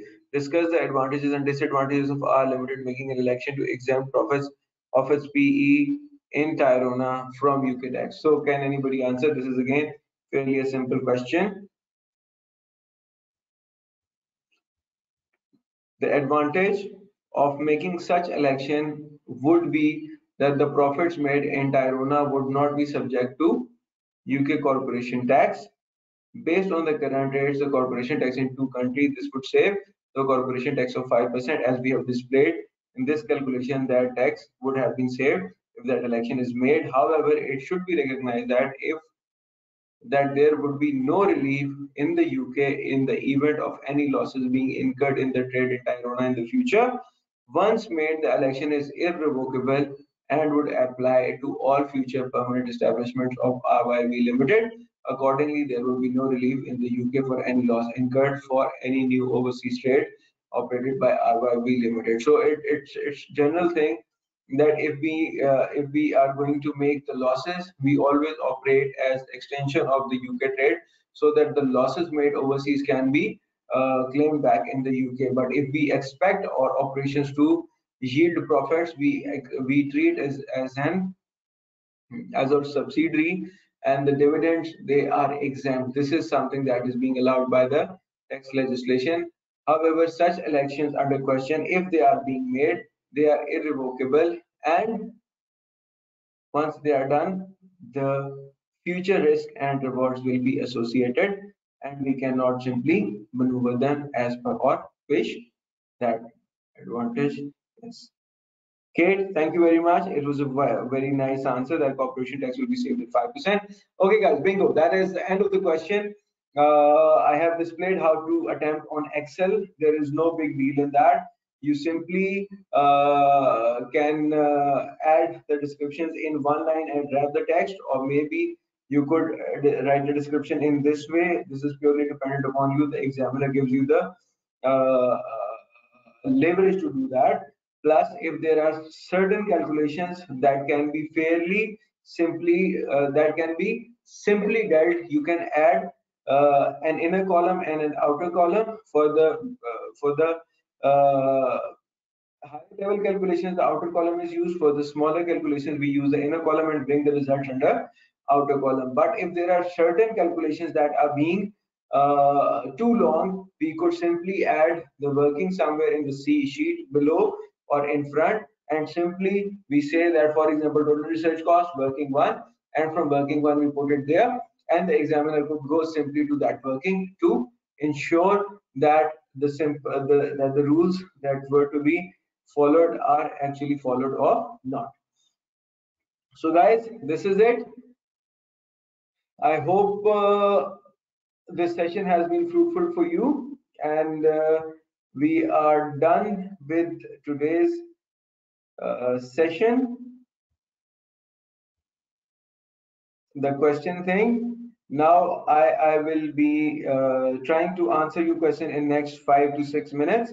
If there are any specific questions you want to ask, and then I will be moving on some refresher of the exam technique, and then we could simply end the webinar, uh, effectively the fifth day of this webinar, to conclusion.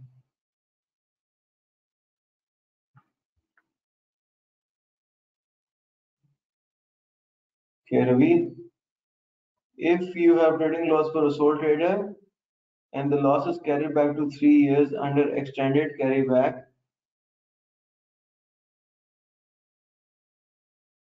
if the business was to make a loss, Kate, sure, I'll be sharing my number. Okay, if the business was to make a loss in first 4 years.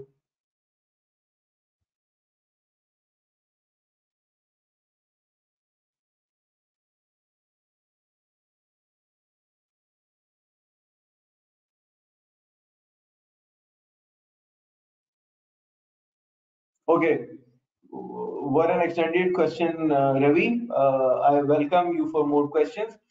Look, buddy, when it says FIFO method, I will be simply explaining you what FIFO method is.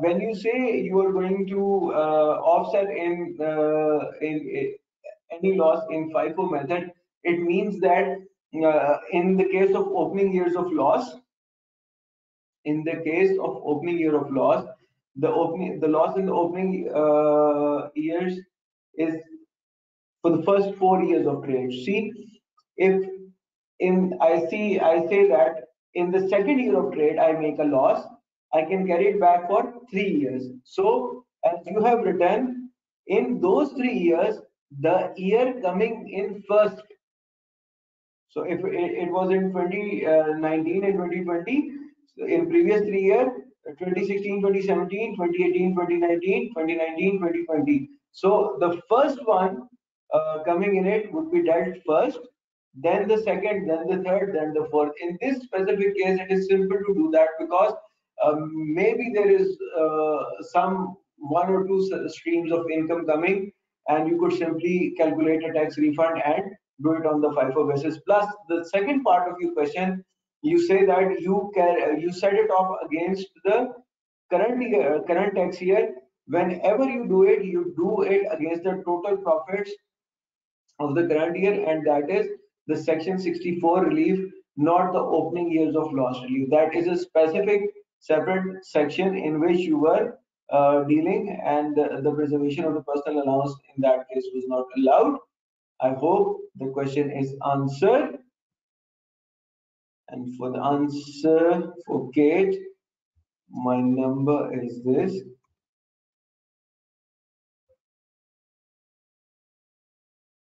The first one among those three will be the first tax year for the loss relief. The reason for choosing it is it will be fairly very easy to calculate the tax refunds and use them accordingly.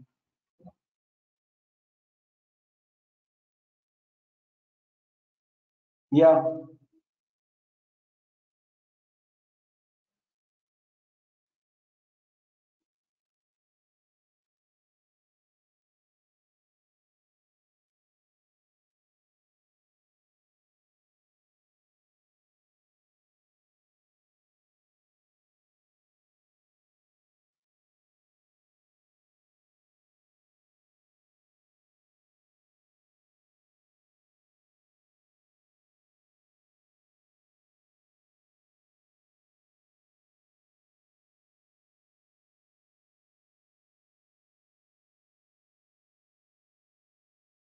anyone else having any question? Okay, guys. You all have my number plus my email address, and I will be available on behalf of ACCA Global and Scan School of Accountancy for all of our students attempting the ATX examination. I would be very happy to answer your questions through email or maybe voice notes over the WhatsApp. But still not get your number, Fawad. There it is, buddy. I hope you get it now. So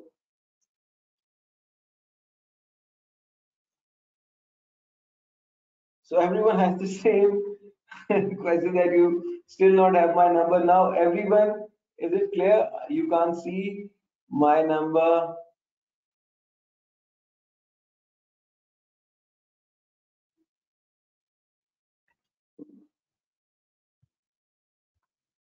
There you go, Jawad. I am replying to your answer. Tommy, thank you very much. You have been all of the students. They were exceptionally awesome, and I really enjoyed these sessions because of the presence you guys made. This session was not a one-way session. All of these sessions were not one-way session.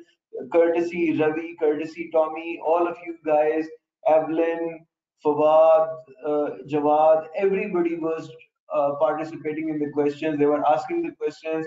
They were telling me the topics to cover. So this was an overall very nice session to conclude, and I really enjoyed teaching you guys in this session.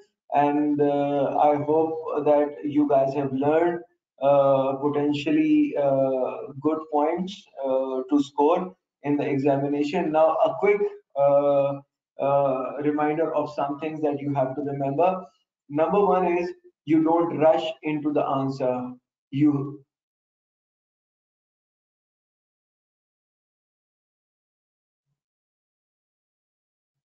Pleasure is all mine. I am humbled. Literally, I am humbled since all of you guys have been uh, you have been repeatedly joined the sessions. Nobody has skipped among. Okay, please speak my number. My number is 0092345850. I hope it is clear. Now, I will be quickly summing up the exam focus points.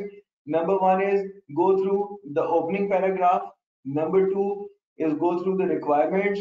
Number three, first figure out the things that should be used in the exam in the question attempting, and you have to go through the things that are not going to be used in the exam. So do not engage yourself in anything that is not specifically being asked for. You have to be very much specific to all those things that the examiner is asking. You will only get the marks of the things that the examiner has asked you to do. Anything done by your side, any other calculation, any other explanation, it is not going to yield you a single mark. Secondly, when you are doing a computer based examination, there is a chance that you write a sentence, you simply backspace it, and you don't realize that the time spent in typing and the time spent in deleting that is actually being wasted. We do it in the normal conventional style on the paper. We write it, when we cut it, we see that we have wasted time on that. But on the examiner, but on the exam done on the computer, we do not realize, since we simply backspace it. Please consider it. Do not waste your time in writing one or two or three words, then backspacing them and then rewriting it from the beginning. First, construct the whole sentence in your mind, then you write it. You are no more a tax junior or a tax helper. You are a tax manager or a tax senior on whose advice big decisions, big financial decisions are going to be taken. So you should be very much clear about what you are writing. The communication should be effective. Whatever meaning you want to give to that conversation should be concluded in that effective manner for the person seeking for your advice. The advice should not be wavered, it should be clear in respect of the question that is being asked. Secondly, while practicing for the paper, you should know what pattern are you going to follow in the exam. Practice the papers for that 3 hours and 15 minutes for at least 2 times, so that the time management thing and that friendship with the computer based pattern is developed, and this is not your first time sitting on the paper and doing that experiment in the paper, where you are already left with nothing to lose. Again, the choice of questions is also very important. You should not attempt the question that you feel you are too good with. For example, if you think that trading losses, oh yes, it is my cup of tea, and you start doing it and you start doing it handsomely and wasting a lot of time on that, this is not at all wanted from your side. You have to attempt those questions that are going to yield you more marks, not those on which you are going to spend extra time. So select the questions on priority that pretty straightforward and that can be answered easily, shortly, and comprehensively. And then last but not the least, the meaning of the communication should be communicated to the end user. The end user should not be guessing what has been written. If the workings are done, they should be correctly referenced. The examiner does not have enough time to go through the whole Excel sheet and to find the notes you have written.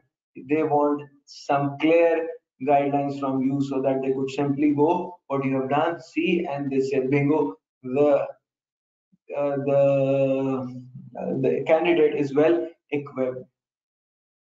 Last point I am going to make, and then I'll be concluding the session.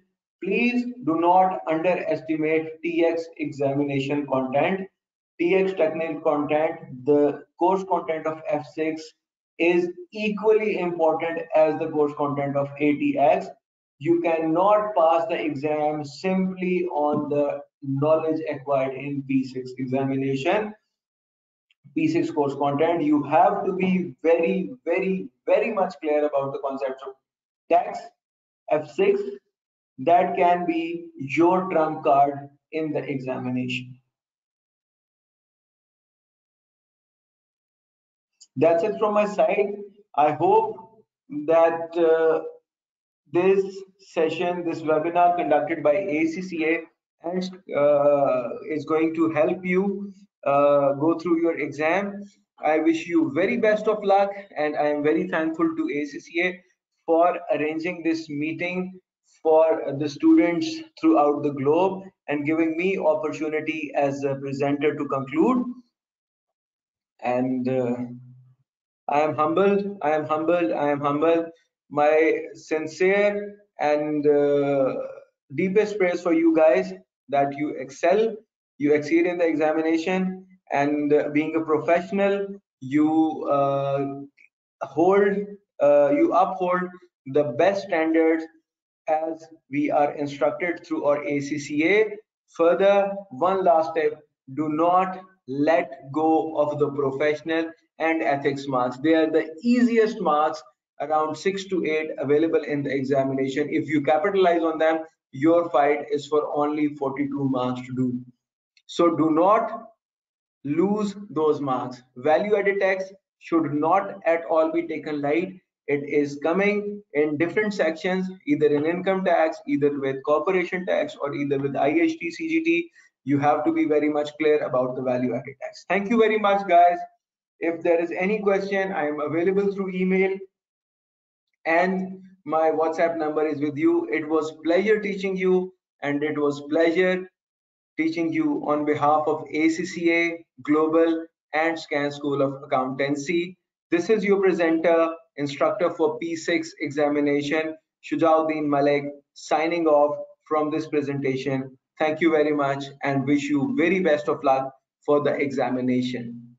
May God be with you.